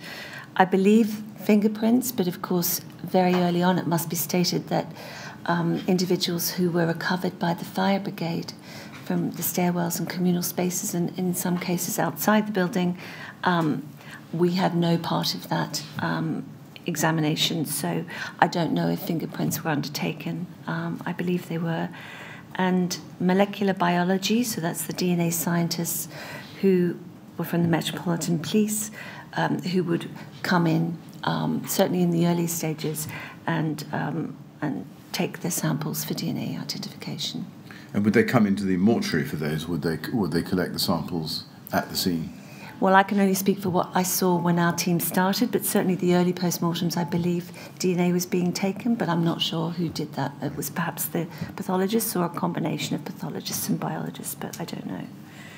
I can't say. If we scroll to the bottom of page 13, you say this, by reference to the Interpol guide. Part A of the guide contains high-level reference material in respect to the conduct of DVI operations, although there is further extensive detailed information that can be accessed through linked annexures in Part B of the guide. These linked annexures outline operational and procedural information designed to inform the main technical aspects of conducting a DVI operation. They can also provide standardized approaches for practitioners, although the content remains sufficiently broad enough to allow for varying international practices or circumstances. Yes. Are you able to explain how that general approach worked at Grenfell, or how it informed the work that you and your team carried out? It certainly informed the work that the police officers were tasked, the DVI police officers were tasked to undertake at the initial stages of human remains being examined. It's certainly also the case that these standardized approaches for practitioners are reasonable for us to a point, but because of the nature of the disaster, they necessarily have to be adapted. So for us, this is why over a period of time, the forensic anthropology guidelines were developed to encompass the nature of the disaster that we were dealing with. So, commingled, very commingled in some cases, disrupted, fragmented, calcined, cremated human remains. So obviously if there was another kind of disaster, a ferry disaster or an earthquake, you wouldn't get that level of disruption or thermal damage, and therefore your guidelines for forensic anthropology, and indeed how these annexures for the International DVI Guide were filled out, would be very different. And if we go to page 16, please, in the fourth paragraph down there, you say, following the initial post-mortem examination, extensive forensic anthropological examinations were then generally undertaken in a dedicated DVI temporary mortuary facility located adjacent to the City of Westminster Public Mortuary. Correct. Each examination of human remains was conducted on a flat-by-flat or communal space basis for the 17 separate recovery locations within Grenfell Tower where human remains were recovered by the forensic, archaeological and DVI teams. The human remains that were recovered from each of these locations were examined at the same time by forensic anthropologists to ensure that all the remains from a particular flat or communal space could, where possible, be physically reassociated. Now, you refer in the middle of the paragraph there to 17 separate recovery locations within the tower. What were those? There were 7 flats where the remains of a single individual were recovered. There were 9 flats where a total of 46 individuals were recovered, and there was 1 communal space where 2 individuals were recovered. And when you refer to communal space, you're referring up to what? The stairs and the lobbies? Stairs, lobbies, lift lobbies, yes, that's right. And when you say that the examination was conducted on a flat-by-flat or communal space basis, yes. Are you able to expand a little bit on what you mean? So the recoveries of the flats, of the individuals within the flats, deceased victims, was often quite difficult because of the health and safety and structural concerns for the building. So in some cases, the flat would start to be examined and cleared by the DVI and forensic archaeologists, and then health and safety or structural issues would mean that the teams would have to be removed from that individual flat, and they would have to be retasked somewhere else until that flat had been made safe. So as far as we could, if we had already started examining deceased victims from a particular flat, and then that flat had to be shut down whilst health and safety issues were resolved or structural issues were resolved, then the individuals would be repackaged and returned to refrigerated storage until that flat could be re-examined because it hadn't been finished. So at all times we were attempting to have completed flats for examination, so the forensic archaeologists and the authorities at the tower would say it is now being cleared down to the bare concrete floor. There is nothing left here, so you can start looking at the remains of deceased victims from this flat, and that's how it worked. But as I said, sometimes because of these concerns, we would have to stop examining the remains from these flats and go back to them when we had confirmation that that flat had then been cleared. When you say cleared, you mean cleared by the archaeologists? Cleared by the forensic archaeologists and the DVI teams, yeah. Yes, I see.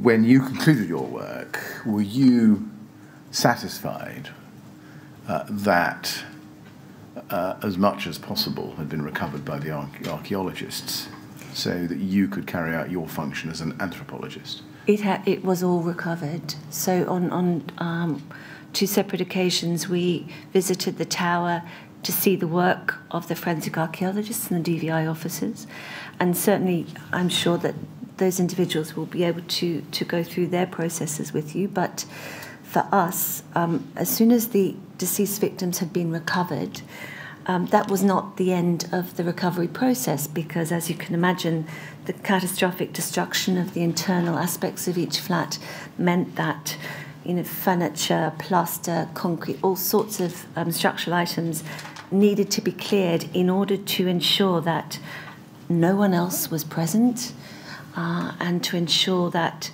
every single item was physically examined and then removed.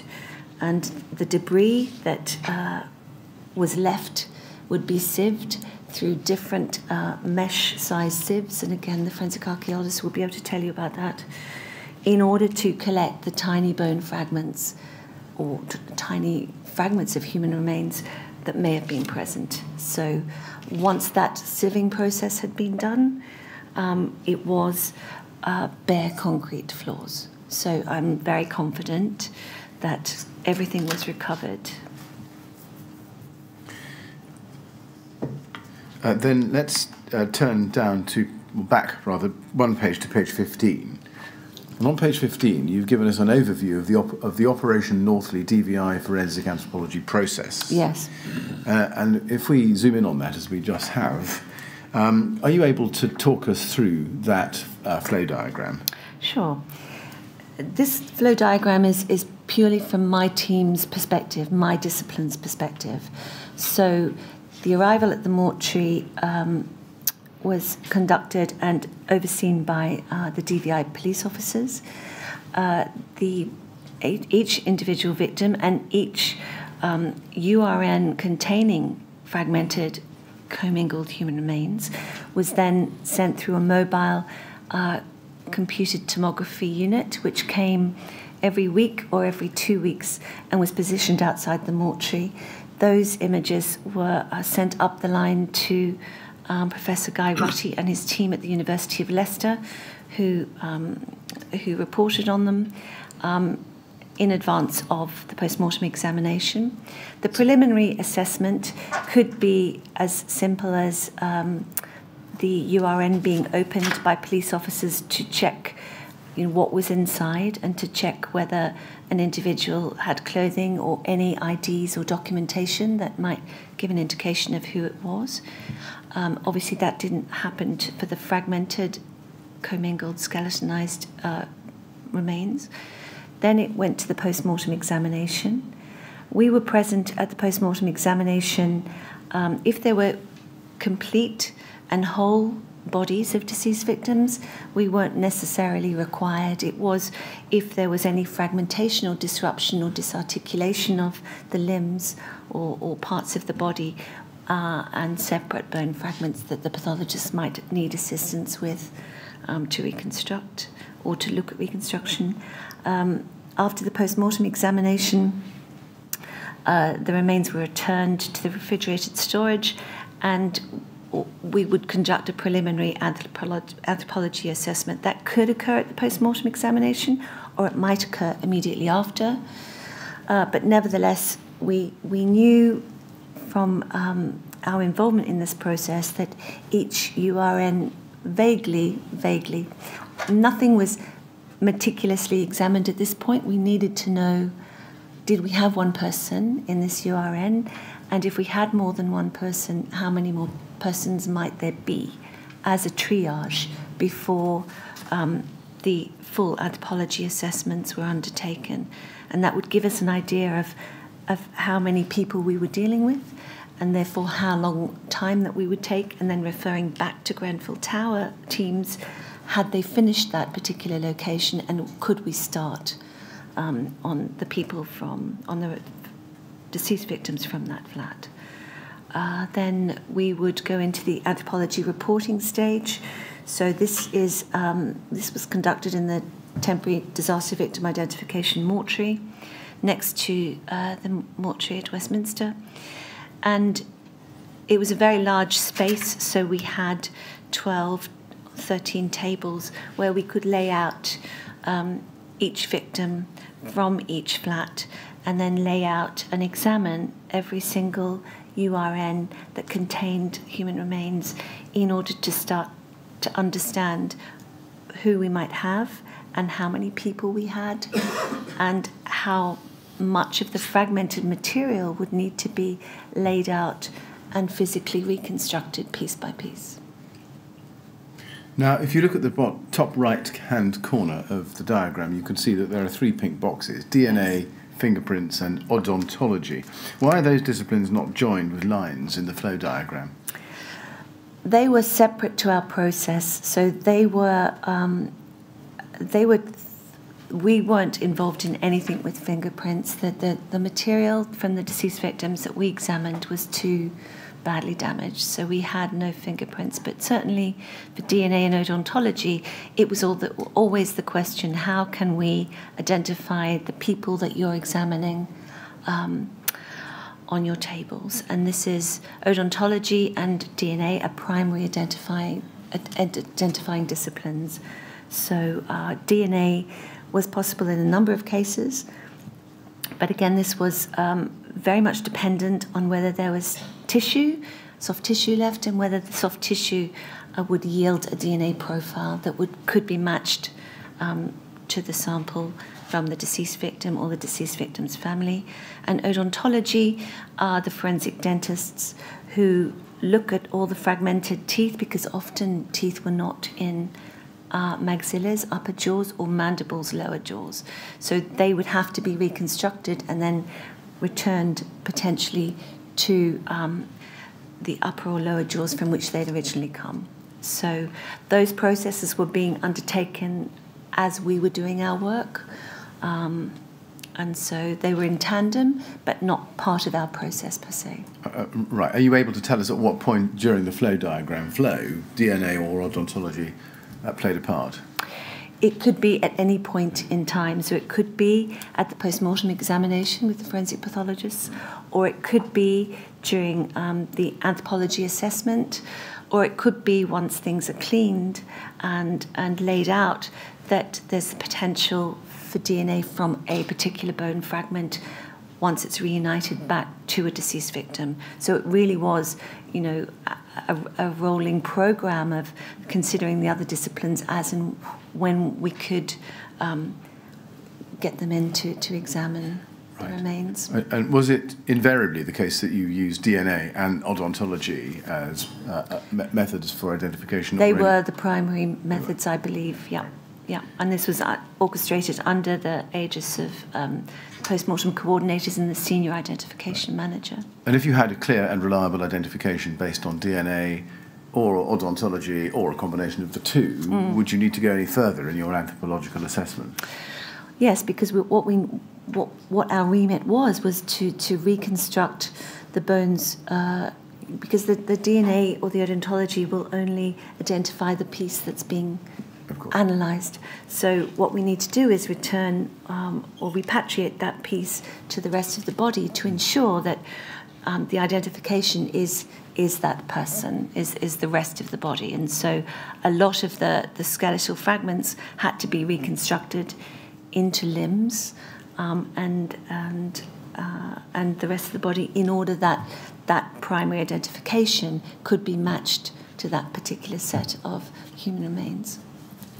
Can I ask you please to go to page 20, paragraph 4, fourth paragraph down on that page. And you say there, given the catastrophic nature of the given the catastrophic nature and the subsequent effect that the fire caused to the bodies of the deceased victims, forensic anthropologists were asked to examine all cases where the remains of the deceased victims had been affected by thermal damage, which had caused skeletonization, extensive fragmentation, cremation, and commingling. Correct. Yes. Just the word thermal damage, which had caused skeletonization. Could you explain what thermal damage is in that context? Thermal damage is the damage that is created, is caused to the human body in this instance by the fire. So the fire was at such temperatures that it was in some cases like a commercial crematorium in terms of temperature. So the thermal damage that is caused to the human body at those temperatures means that once the soft tissue has been burnt away, the bones are then exposed, and as the bones are exposed, they necessarily fragment and start to become very calcined. So they go from shades of black in colour right through to shades of blue, blue-grey and white. And once they get to the end of that process, the blue-grey and the white, the calcination is such that it is similar to what would occur in a commercial crematorium. And so, therefore, at that point, you can't, at the moment, recover DNA from remains that are that severely burnt and thermally damaged. So, in this context, that's what thermal damage means. And if you go, please, to page 50, in the context of the word commingling, which you use at the end of the paragraph I've just read, yes. Just read together, the word commingle is identified and defined at the bottom of page 50 here. And it says, bone assemblage containing remains of multiple individuals, often comprising incomplete or fragmentary bones. That's correct. That's what you mean by commingle That's in this right. context, is That's it? right, yeah. Yes.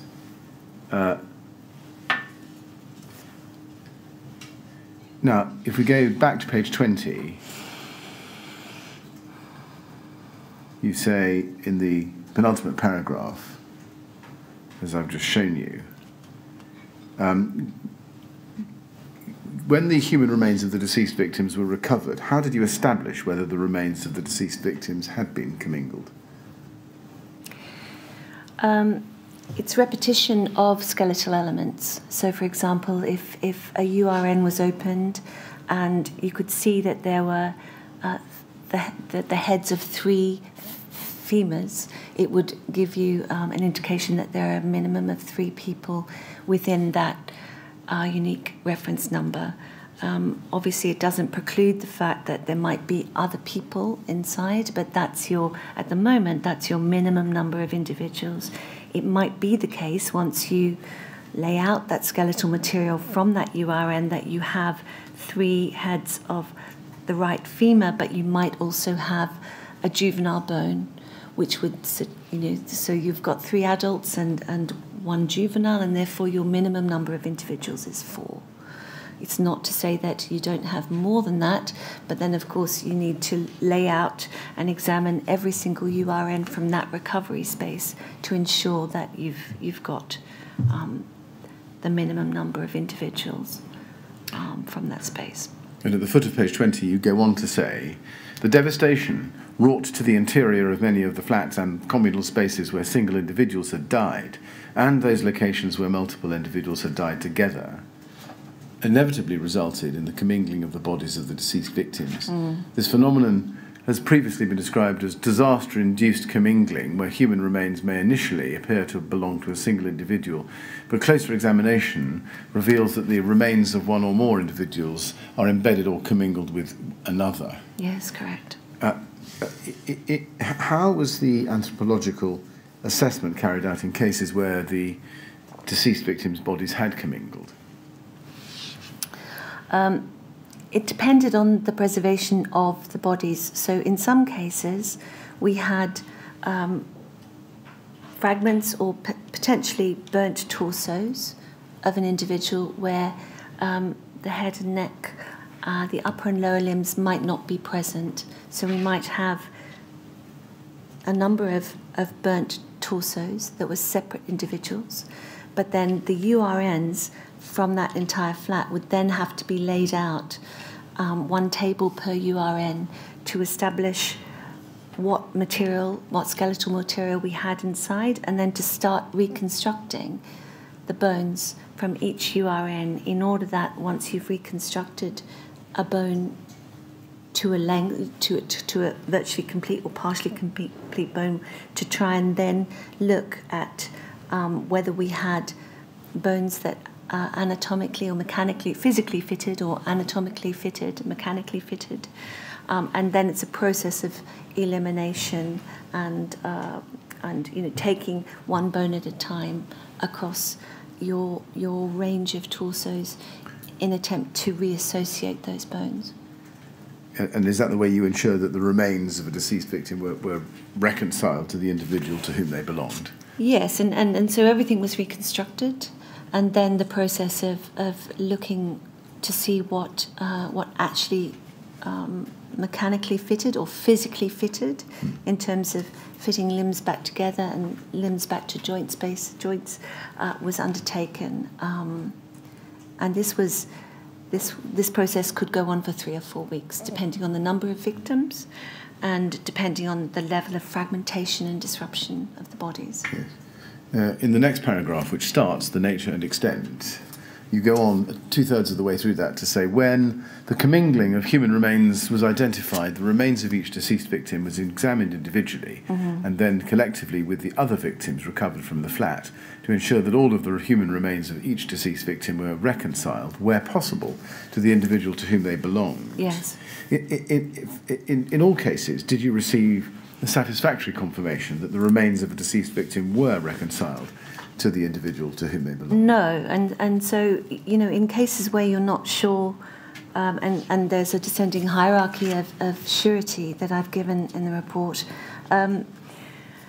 it's made much more difficult and in some ways impossible if you've got individuals from a flat or recovery space who are not related to one another.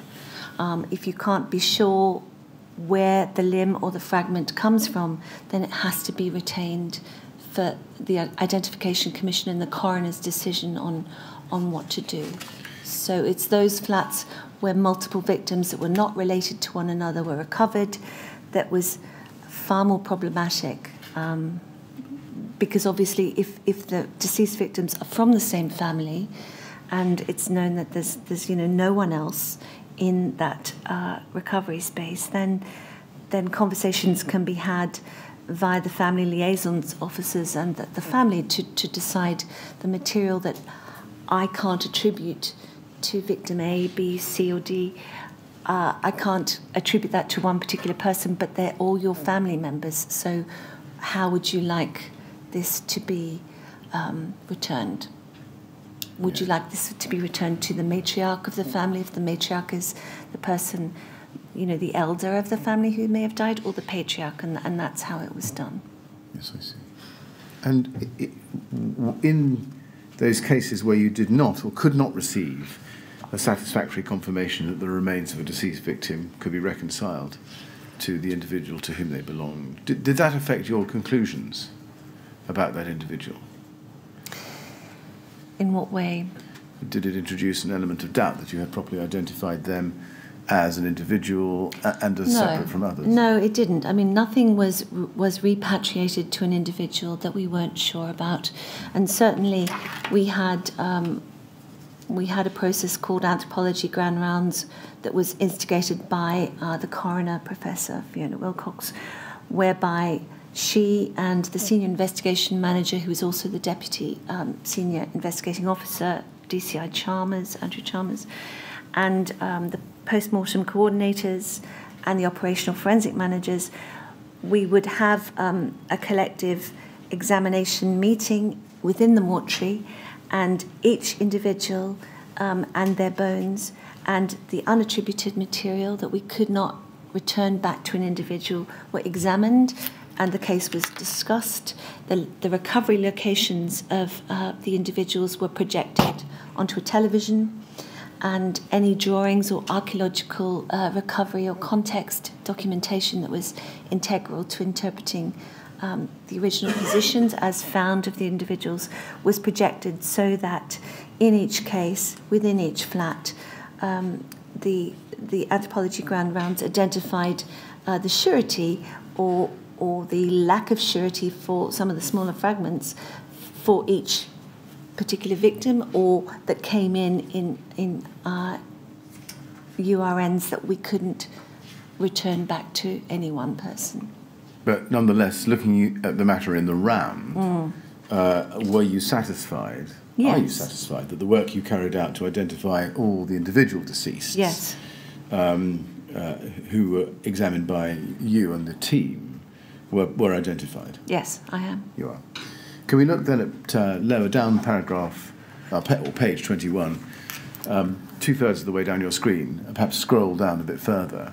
And you say, now at the top of your screen, middle of page 21, the anthropology and odontology examinations of multiple deceased victims from a single recovery location initially presented several operational challenges, and then you've set them out in that page and over the page. The first, information was gathered by the police from phone calls made by individuals trapped in the building. This provided the authorities with an initial indication of where people were in the building and how they may have moved between floors and flats during the fire. However, in some locations, the remains of unknown individuals were found that did not fit the profile of people who were believed to be in that location at the time. Correct. And just pausing there, how did you overcome that challenge? I think because the individuals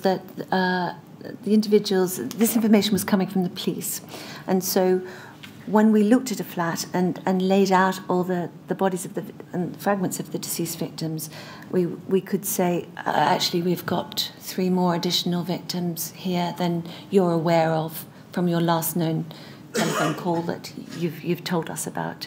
So at that point, we would be either adding people to the number of individuals thought to be in that flat at the time, and sometimes removing individuals, but I think it depended, and this would need to be asked of the police really, who made the phone call and where the information came from, which we weren't aware of. All we were told was, we suspect there are a number of individuals in here, and we would come back and give them the number once the examinations had taken place. Yes.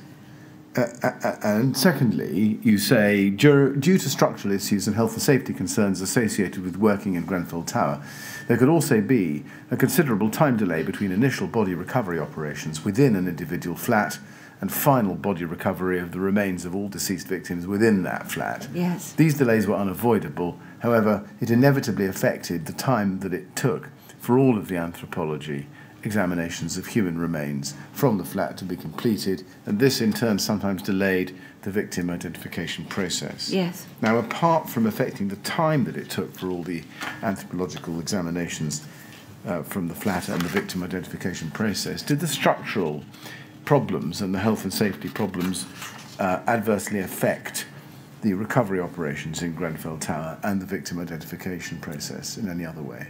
No, it was a time constraint, really, and unfortunately the delay. It's very difficult for families to have to wait as long as they do have to wait for positive identification of their loved ones. So we were very much aware that, although the delays were unavoidable, there was no. The delay to the process was unavoidable, but the way that the process was undertaken was exactly the same. It was rigorous and very assiduous, and everything was recovered.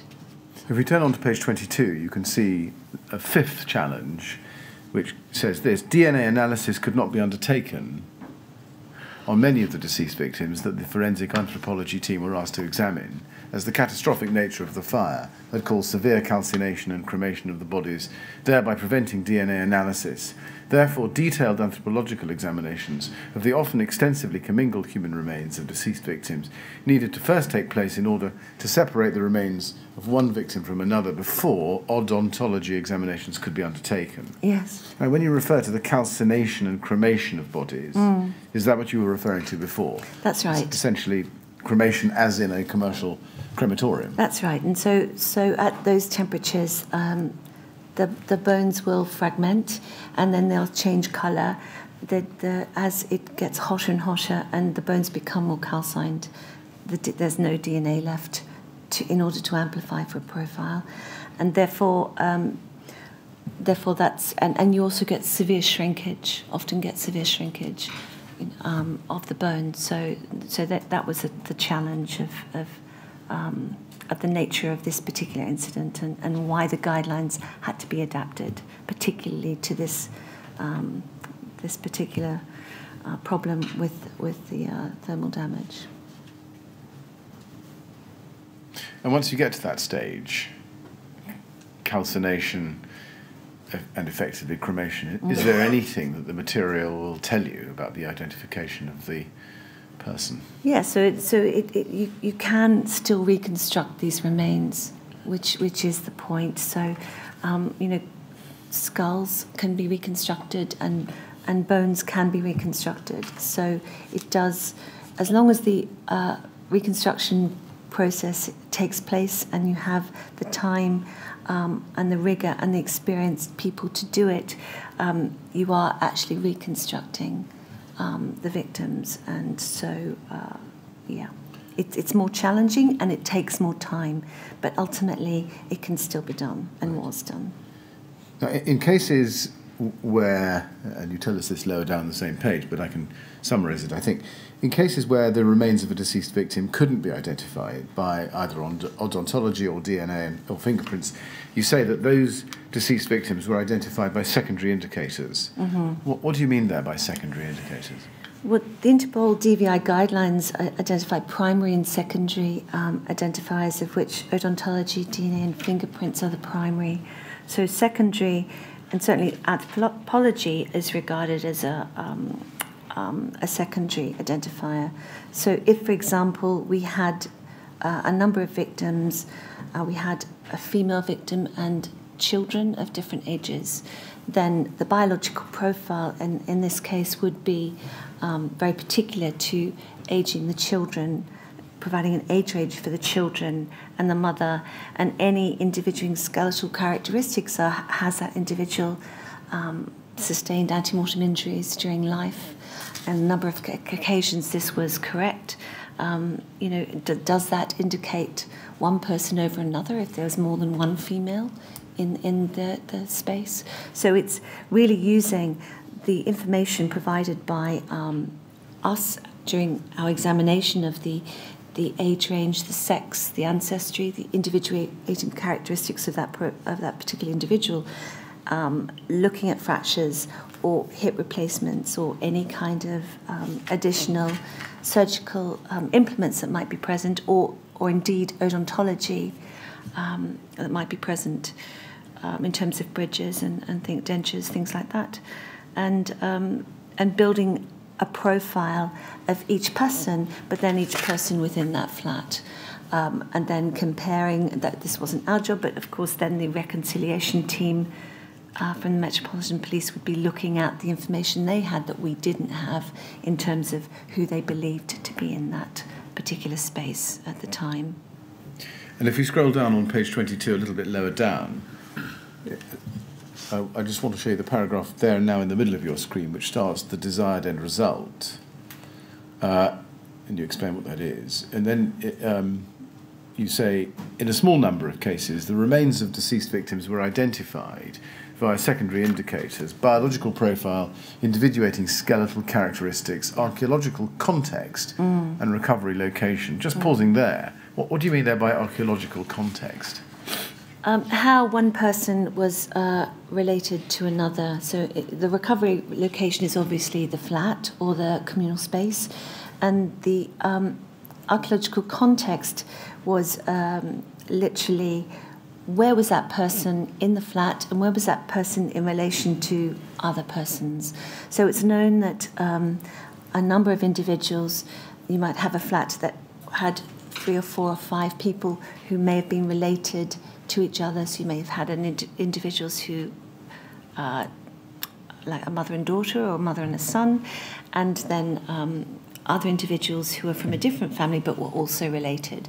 So again, you're looking at is it likely, and it's not a likelihood ratio per se, but is it likely that the 2 females in this location within this flat are related and separate to the 3 other people in the flat who are also related, but they're not related families to one another. Does that make sense? Yes, thank you.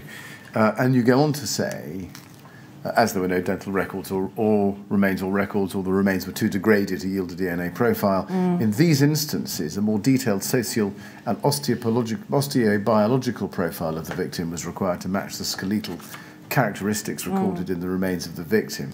What do you mean by a more detailed social and osteobiological profile?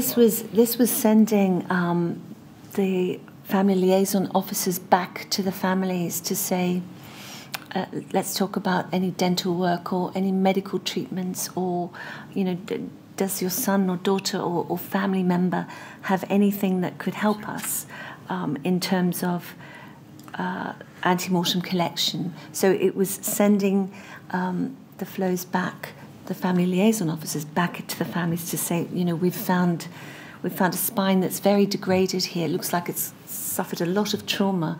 Is there anything about that? Can you tell us anything about your family member? What did they do in life? How active were they? What kind of physical characteristics did they have that might be impacting on the skeleton of the person? So that's what that means. Nice. And that assists, does it, in identification? It helps assist build up the profile of the person that we have in front of us on the examination table.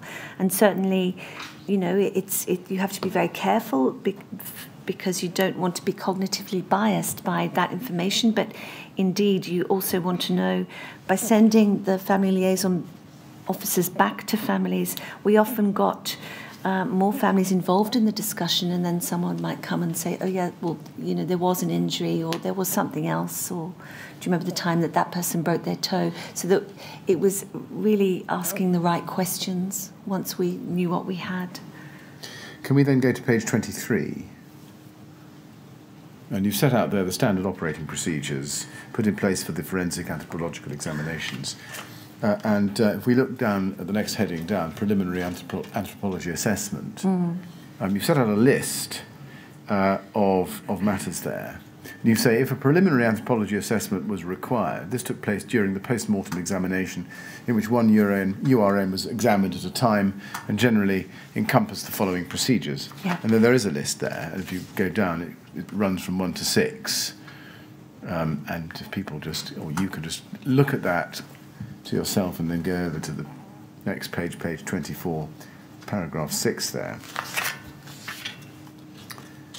And then you say, following the preliminary anthropology assessment, the remains were returned to a refrigerated storage facility and were subsequently examined by the forensic anthropology team on a flat-by-flat or a communal space basis, whereupon a complete anthropology assessment of the human remains from the recovery location was conducted. Yes. What would warrant a preliminary anthropology assessment? Because it was being conducted at the post-mortem examination, it was providing assurance to the forensic pathologist that there was only one person, the skeletal remains of one person that we could see in that URN. It's not to say that there wasn't an additional person, but we could certainly flag up that, look, you have commingled remains in these URNs, so the post-mortem examination that you're conducting on perhaps a torso or a partial torso or partial body is not necessarily related to the skeletal remains you have in these separate URNs. Yes, and who would make the decision to conduct a preliminary anthropology assessment? This was under the aegis of the forensic pathologists. They would request our presence, and it was done at their request. And what framework would be used to make that decision? Do you know? I don't. You would have to ask them. Can we look at page 25, where you deal with the forensic anthropology unique reference number, or URN there? Yes. And you say the anthropological examination of human remains within each URN recovered from Grenfell Tower was classified as either a primary or secondary URN. Could you just explain the difference between a primary and a secondary URN? So the primary URN contained the remains of one distinct individual that we could see, and it was a complete or partially complete individual, fleshed remains or burnt flesh remains, or sometimes a highly fragmented skeleton, that if you took a look at it, there were no repeated elements, skeletal elements that would suggest that there was an additional person. That might be your preliminary investigation and assessment, but of course, until you open the secondary URN, which are all the other URNs that come in from that flat. So you can imagine the conditions within some of the recovery flats was so catastrophic that what the forensic archaeologists and DVI teams were doing was recovering what they could see as an individual, but it might be the case that the bone fragments, particularly if the individuals are close together, are commingled with one another. So we provided this classification so that we knew that if you had 5 primary URNs from a flat location, you had a minimum of 5 people. That is not to say when you open the secondary URNs, which might be a single bone, or it might be a small assemblage of bones, or a single body part like an arm or a hand, or it could be multiple fragmented bones. So that was our way of giving a preliminary assessment, saying, okay, I think we have a minimum of 5 people here, but we haven't examined everything yet. That's an advisory number at the moment during the examination. And then that information gets fed back to the reconciliation teams and the teams collating all the intelligence around that flat. And as we work through the secondary URNs and all the single elements and the body parts and the fragmented remains, that number might go up and down. Would you use a secondary URN in a case where remains were commingled? Yes. You would. Now, when you say no fleshed human remains, I mean, is that what it sounds like? No flesh on the... Yes. So the thermal damage to the majority of human remains that we examined were very often times the torso. that may or may not have upper and lower limbs attached. It may not have a vertebral column connected to a head. So in those cases, you can lay these remains out and say, well, we do have the remains of 5 complete or partially complete or very disrupted, but still identifiable as a single person in this primary URN. Right. And in the last sentence in the middle paragraph there, you say, for example, where there were no flesh or human remains, or where there was no distinct, highly fragmented skeleton assessed to be present within the URN. Yeah. When you say no distinct, highly fragmented skeleton, what about a distinct but not highly fragmented skeleton, or is there no such thing? Well, there's no such thing really, because it would, if there was a distinct skeleton within that URN, it would not be a secondary URN, it would be a primary URN. I see. Now, you go on to say, at the foot of the page and over the next page, the use of the secondary URN system and the number of URNs designated under this classification that may have been recovered from an individual flat or communal space was also necessarily influenced by the level of destruction to the internal structure and or contents present within a flat or communal space. For example, in a number of cases, extensive destruction of the structure and contents within an individual flat or communal space often further contributed to the disarticulation, extensive fragmentation, commingling and dispersal of the bodies of deceased victims, with the result that human remains may not be specifically attributed to any one victim at the point of recovery. Are you able to explain precisely how the secondary URN system allowed that challenge to be overcome? Well, the secondary URN system was certainly instigated with information from the forensic archaeologists and DVI teams. So when they've recovered the main body part, if I can use that term, of an individual, that becomes the primary URN we're dealing with. But the bodies might be so closely located together that the secondary URNs cannot be attributed to any one person. And so the documentation and paperwork that would come in and the photographs from the archaeology and DVI teams would reflect that issue, really. And so every secondary URN was regarded, was not attributed to any primary URN without examination and reconstruction. Yeah, so further work would have to be done. Much further work. Yes, I see. I'd like to look next with you, please, at page 26 and the forensic anthropology examination that you carried out and you deal with here.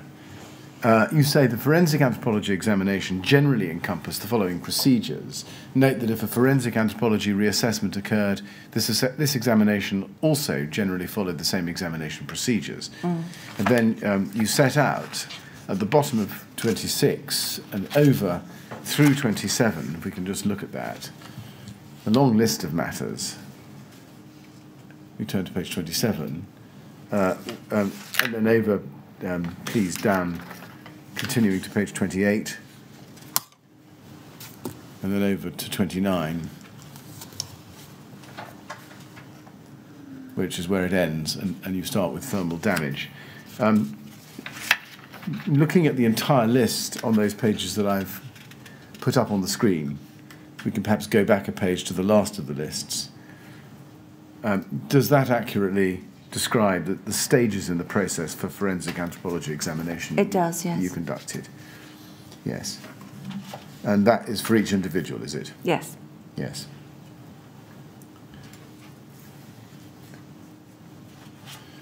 And how does the reconstruction of each individual skeletal element inform the anthropological process more broadly? In other words, what information do you get out of it? Well, you have a reconstructed skeleton in most cases that you can then conduct a biological profile on. So you have the entirety of what you've reconstructed, and then you can look at an age range, sex, ancestry. You can understand the association potentially between single dental elements and the mandibles and maxillas you might have in the reconstruction. So it then provides the basis from which the profile can then be constructed. Yes, I see. And looking at that a little bit more closely, can we go please to page 33? On page 33, you deal with biological profile. Yeah. And you summarise the techniques, the anthropological techniques and standards used to construct the biological profile for the remains of the deceased victims Yes. Recovered from Grenfell Tower.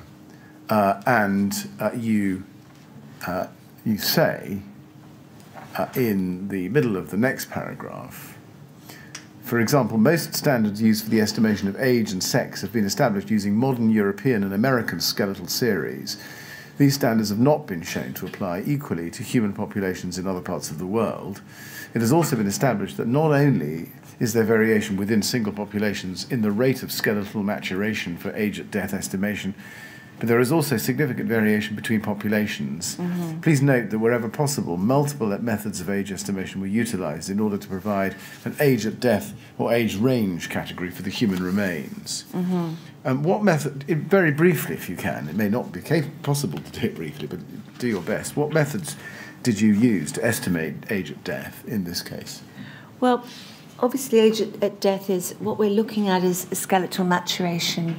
So an adult human skeleton, the human skeleton of an adult will be generally have completed fusion and completed its final shape by the age of 30 years of age. It can start earlier in some individuals. So what we're looking at is, do we have a juvenile? Do we have an infant? What is the rate of what is the development state or status of the bone that you have in front of you? And how best can you identify an age range for this person? And again, we go back to reconstruction, laying out the skeleton in anatomical position and looking at the states of fusion of the bones, particularly in juveniles, that will give you and separate one child from another, for example, or separate an individual who might be, recently fused, a young adult, young to medium-range adult, from an older person where you've got degenerative changes on the skeleton that would indicate an older person. So the age at death is looking at various parts of the human body in terms of development and comparing them to population standards, which, as I've pointed out, are mostly European and American. There are some skeletal series that are being developed for other populations, but this is easier to apply if you know who your individual is. If you don't know who your individual is, you have to be very cautious about how you apply the age at death, which is why the categories we've provided were very broad. Yes. And in relation to the categories, I think we can pick those up on page 34, where you identify those categories: juvenile, adolescent, young adult, adult, and then over the page to 35, over adult. And in each case, you've identified the main identifying factors and principles. Yes. Yes. Yes. When it came then to identification according to sex of the deceased victims, I think you cover that on page 35 on in the way you have on the screen in front of you. Yes. Yes. And that, as you say, relies on the differences of sexual dimorphism and some cranial morphology as well. Yes. That's right. Primarily the pelvic girdle. Yes. But more difficult when reliably estimating sex in juvenile remains. Yes. Yes, and for the reasons you've given. Yes. And if we go to page 36, you say there, under the heading Skeletal Variation and Individuating Features, individuating features are features or variations that can be seen within the human skeleton that differ from one person to another. These features can include the identification of pathological processes, ante-mortem trauma, and the presence of non-metric traits. Mm-hmm. I'm just pausing there. What is a non-metric trait? A non-metric trait means it's a trait that you, a morphology you see in the human skeleton that I might have that you may not have. So in some populations, non-metric traits might be the difference in the angle of a particular bone, or it might be an additional foramina or a hole in a skeletal structure. It might be the bridging of a hole with a piece of bone. So they're non-metric traits these traits are recorded, particularly if they're fragmented and you put things back together, and you may see that reflection from one bone on one side of the body to one bone on the other, where you have the same non-metric trait present. But sometimes they are unilateral and not bilateral. Right, and where, I mean, perhaps you can illustrate it by a case of acute arthritis. You might have it in one shoulder but not the other. Would that be a non-metric trait, or would that be a pathological process? No, that's a pathological process. Right. But then you wouldn't just have, likely wouldn't just have problems in that shoulder girdle. You'd probably have problems with your back or other joint surfaces. Right. And then you've explained the references there. And if you go to page 37, you have a heading, Attribution of Human Remains. And you say there, attribution of remains to an individual was based on 6 categories, and these were generally made in reference to a main body part and or identified dental or skeletal remains. Yeah. These categories are outlined below in a descending order of confidence of attribution. And there you have the categories. Mm-hmm. Physical and or mechanical fit, most likely associated, consistent with, exclusion, unattributed and dissociated. Yes. And are you able to give us a distinction in between each of these categories in levels of certainty that you would use to establish each one? Well, certainly, if we can go back to the previous page, certainly the highest level of certainty is a physical and mechanical fit. So that's when you're actually fitting one bone fragment back to another, and they fit perfectly. Mechanical fit, we're looking at joint surfaces. So, is the bottom of my humerus, that the larger bone of the arm, is it congruent with fitting with the bones of the lower arm that you might have? So, physical and mechanical fit, even whilst you have thermal damage and you have shrinkage, is a reasonably confident way of reassociating remains. As you go down this number, 1 to 6, 2 to 6, you're looking at most likely associated. You're looking at does the biological profile of this particular skeletal or elemental body part match the rest of the body that you have in front of you, or does the colour or degree of calcination of the bones, so is it all fairly uniform or is it not uniform? Now that can be a bit tricky because you might have an item overlying the body, like a piece of furniture or a structural element that might shield the body from changes in colour occurring. But you're looking at the visual pair, so you're looking at size. Does this bone match the morphology, the shape and function that you can see from one side to another? And so you're laying out everything and considering every bone in relation to the identified bone or body part that you have in front of you.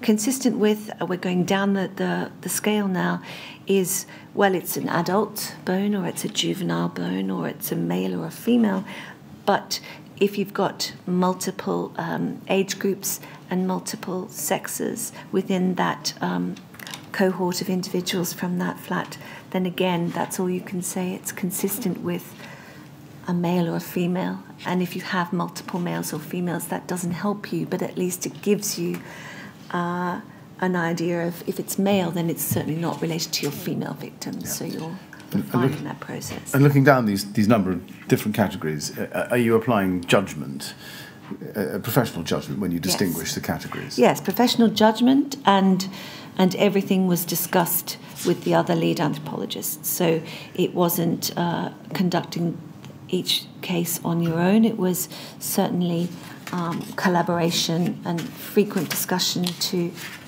get other people's opinions on the level of certainty you had applied to those particular elements at the time.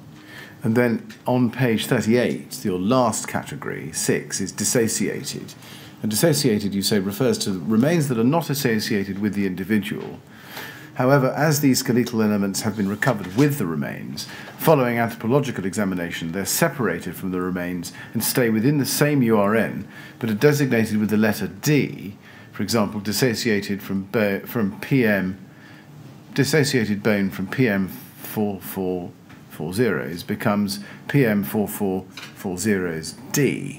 To await coronial review during the anthropology grand rounds process, the dissociated material within an URN is reviewed during anthropology grand rounds to determine whether the material can ultimately be released or conversely must be retained by the coroner. And we'll come back to grand rounds shortly, but you go on, I think, to say on the top of the next page, under the heading Dissociation of Human Remains, an individual case will be inventoried and laid out in anatomical position wherever possible. Any remains that are not considered to belong to that individual are recorded as additional bones under that URN number before reassociation takes place. Yes. Additional bones are recorded when, we've got 4 cases. 1, there's a clear recognition of a repeated skeletal element, for example, 2 proximal right tibiae. 2, the size and shape of a skeletal element is considered to be morphologically different. 3, there's a difference in the assessment of biological profile, such as the presence of adult human remains commingled with a juvenile skeletal element or age/sex differences. And 4, recovery position of the remains after review of the scene photographs. Now, when you've established that a bone is not associated with a particular individual, do you then go on to see whether those remains can be associated with a different individual? Yes. You do. And is that the process you describe as reassociation? Correct. I see. Can you explain how that's undertaken?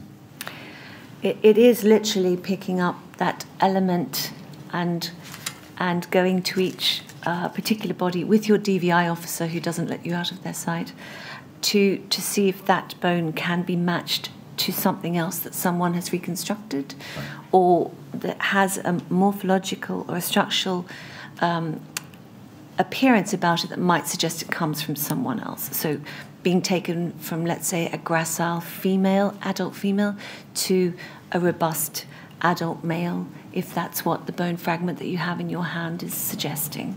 You used the word gracile there. I've seen that in the report. What does that mean? Gracile is just, I guess, fine-boned would be another description. If you look, please, at page 39, under the heading Reassociation of Remains, and then scroll down to the foot of that page and then to the top of the next page, that's the process. Those are the principles, is it? That's right. Are they? Absolutely. You're going through these principles at every point to see whether you can reassociate this bone fragment or the body part to another individual. And is it right that once all the examinations and reassociations have been completed for a flat or a communal space, a total minimum number of individuals, or MNI, is estimated? Correct. And how is the MNI calculated?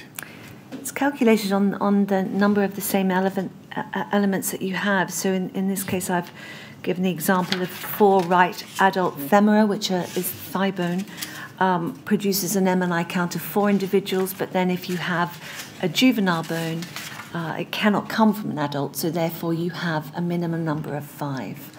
Yeah, and what is the purpose of the MNI as a concept? The purpose of the MNI is to make sure that every fragment is checked and that you don't have an additional individual. So in this case, your MNI counts might be on several different types of bones. So you might have, let's say, 5 different types of bones that all give you different numbers, but the highest number, in this case the MNI count of 4 individuals, is what you're basing your MNI count on. But at any point in time, if you find another bone fragment that doesn't fit or is in addition to your 4 individuals, then you have 5. So this is, and so these MNI counts are photographed and recorded so that at any one time, if the coroner or the authorities wanted to know how the MNI for that flat was established, there's documentation, photographic and written, to demonstrate how that was achieved. Yes, thank you. Mr. Chairman, I know that it's gone 1 o'clock. I've got about 10 minutes more questions for the witness. I think I'm in your hands. It's probably best to break now and come back and have the 10 minutes plus the break, if that's convenient to... Well, let's take some soundings. I suspect, Ms. MacKinnon, you were told to expect to be finished by lunchtime, weren't you? Yes, but that's... Well, first question, how difficult is it for you to stay on over lunch and, let's say, until 2:30? That's fine. All right. That's helpful, thank you. Now, I'm going to ask the stenographer whether half an hour now would be more than she can really cope with. All right. So the options then are, I mean, how long do you think you've actually got for questions, Mr. Wren? No more than 10 minutes. No more than 10 minutes? Well, about 10 minutes. Right. I think the options then are to break now for the usual hour, or to expect to finish your evidence by 1:30, which I sense you would prefer. Is that right? I have no preference. I can do either way. It's fine. Right. Carry on. Carry on. Yeah. We think it would be sensible to try and finish the evidence now, but you are not to feel rushed in that. If it takes more than 10 minutes, we shan't hold it against you. Thank you, Mr. Chairman. Thank you. Can I ask you please to go to page 17, fifth paragraph down there. You explain in that paragraph as follows. On completion of the forensic anthropology and odontology examinations for each deceased victim recovered from a specific flat or communal space, the human remains and the recovery and mortuary examination and documentation case files were reviewed in a process called Anthropology Grand Rounds. This process was led by Her Majesty's Senior Coroner, Professor Fiona Wilcox, Deputy Senior Investigating Officer and Senior Identification Manager, Detective Chief Inspector Andrew Chalmers, Metropolitan Police Service, Post-Mortem Coordinator, the Operational Forensic Manager, OFM, Andrew Langley, Metropolitan Police Service, and the lead anthropologists and odontologists. Correct. Now, first, can you explain what the purpose of the Grand Rounds was? It was instigated by Professor Wilcox, and it was a way of talking through the logistics and the recovery space and the examinations that had been undertaken within the temporary mortuary, and it gave everyone the opportunity to see the human remains laid out as they were completed, and repatriated, the bones repatriated to those individuals with whom we could do that, and to really assess the recovery location, to look at the photographs. We had very large televisions where all the imagery from the archaeologists and the DVI officers could be reviewed. So, and was this a process that you'd encountered before the Grenfell Tower? Yes, at the World Trade Center. Right. And was there a grand round, or an anthropological grand round, held in relation to each deceased? Yes. And what did... I think you've explained, actually, what the grand round process involved. Who designed the anthropology grand rounds? Well, it was Professor Wilcox who requested that we do this, and it very quickly became a vital part of the process, which ultimately informed the Identification Commission, which occurred after Grand Rounds. Yes, I see. And were there reports made from the Grand Rounds which then fed into the DVI Commission? Yes, so we produced interim reports on each individual following the Grand Rounds and or during the Grand Rounds, and they were used as preliminary paperwork in order to inform the subsequent Identification Commission. Yes, thank you. And in cases where there were more than one deceased recovered from a single location, that was reviewed, I think, during the Grand Rounds process. It was, yes. And then if you go to the top of page 18, you say, this review included confirmation of the minimum number of victims from the flat or communal space, the context and recovery position of each of the victims, the nature and extent of the commingling of human remains identified at that particular location, together with any additional information that may be deemed to be pertinent to the particular flat or communal space under review. And what sorts of information would you consider pertinent to the particular flat or communal space under review? It might be the number of times the DVI and forensic archaeology teams had to go back into that flat. A number of the flats were in far worse structural condition than others. So it might be that a number of weeks or sometimes months had passed between an initial examination and the final clearance of the flat, and whether, you know, some flats were more catastrophically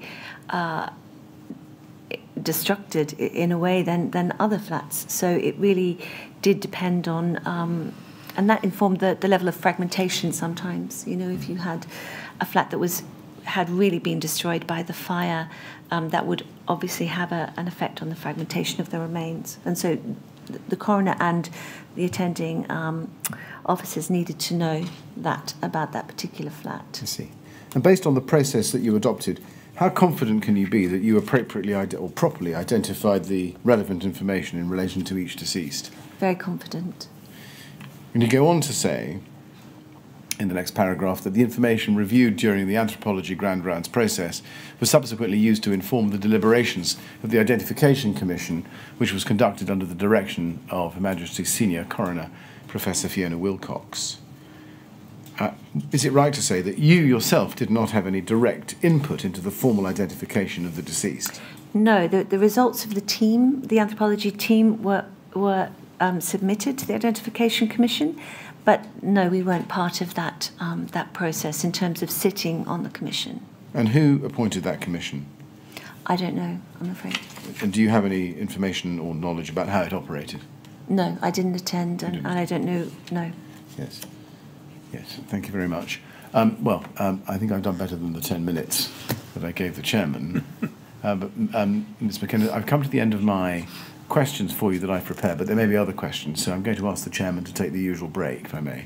Yes, well, as you may know, we have to have a break at this stage so that Mr. Millett can check he's not left anything out, and to enable others who are following proceedings to suggest further questions. So we'll stop there. We'll resume at 20 past. Would that be enough? Long enough? Yes.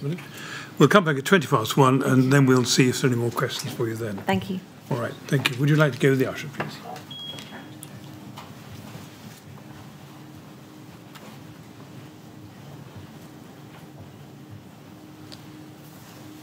Thank you, Mr. Millett. 20 past 1, then, please. Thank you. Okay.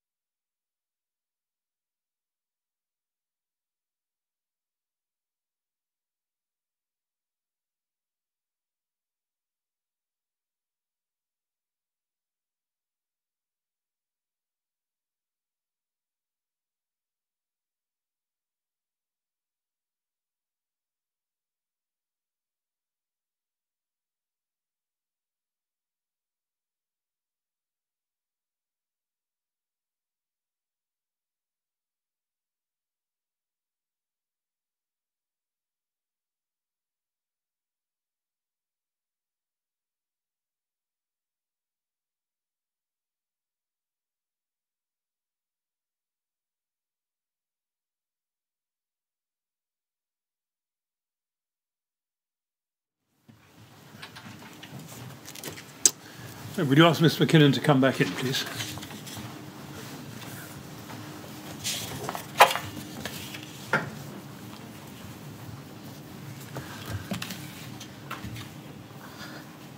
Right, Mr. MacKinnon, we'll see if there are any more questions for you. Yes, Mr. Chairman. Can the witness please be shown page 40? And on page 40, you refer to the MNI. Yes. The minimum number of individuals, and you've explained the concept. And under the heading, you say in the third line, excuse me, however, given the nature of this particular disaster, in that the deceased victims from Grenfell Tower were recovered from specific locations within flat/communal spaces, and each location was comprehensively excavated and examined, the MNI for each flat/communal space could be confidently ascribed. Yes. Can you explain why you were confident that you would correctly identify the actual number of individuals at Grenfell Tower?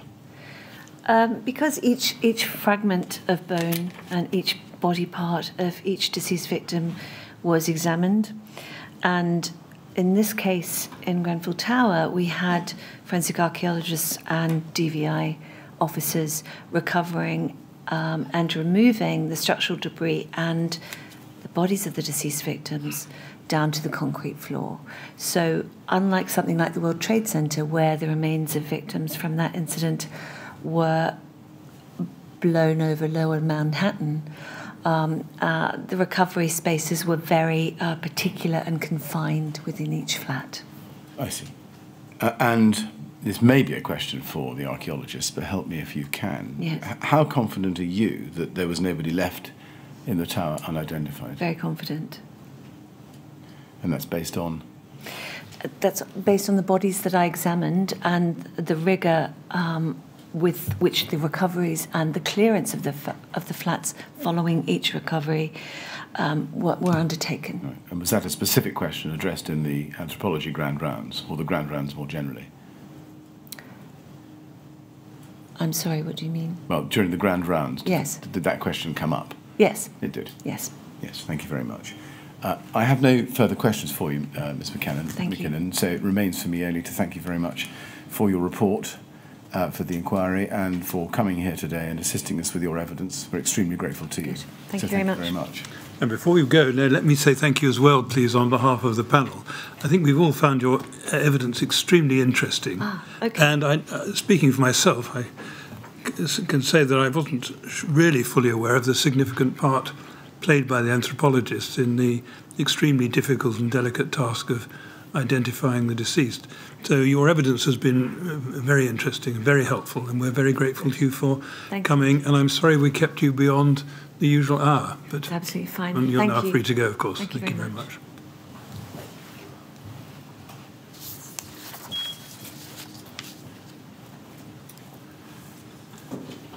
And I'd like to thank the others who've been supporting our proceedings and whom we've kept sitting later than usual. I'm very grateful that we could finish that witness's evidence before we break for lunch, and indeed, I think, for the day. Is that right, Mr. Willett? Mr. Chairman, yes. Can I say thank you very much, both to the witness who's gone, I think, but to you as well, and the panel for sitting a little bit later into the lunch to accommodate the witness, and of course the transcriber and document manager as well. Thank you.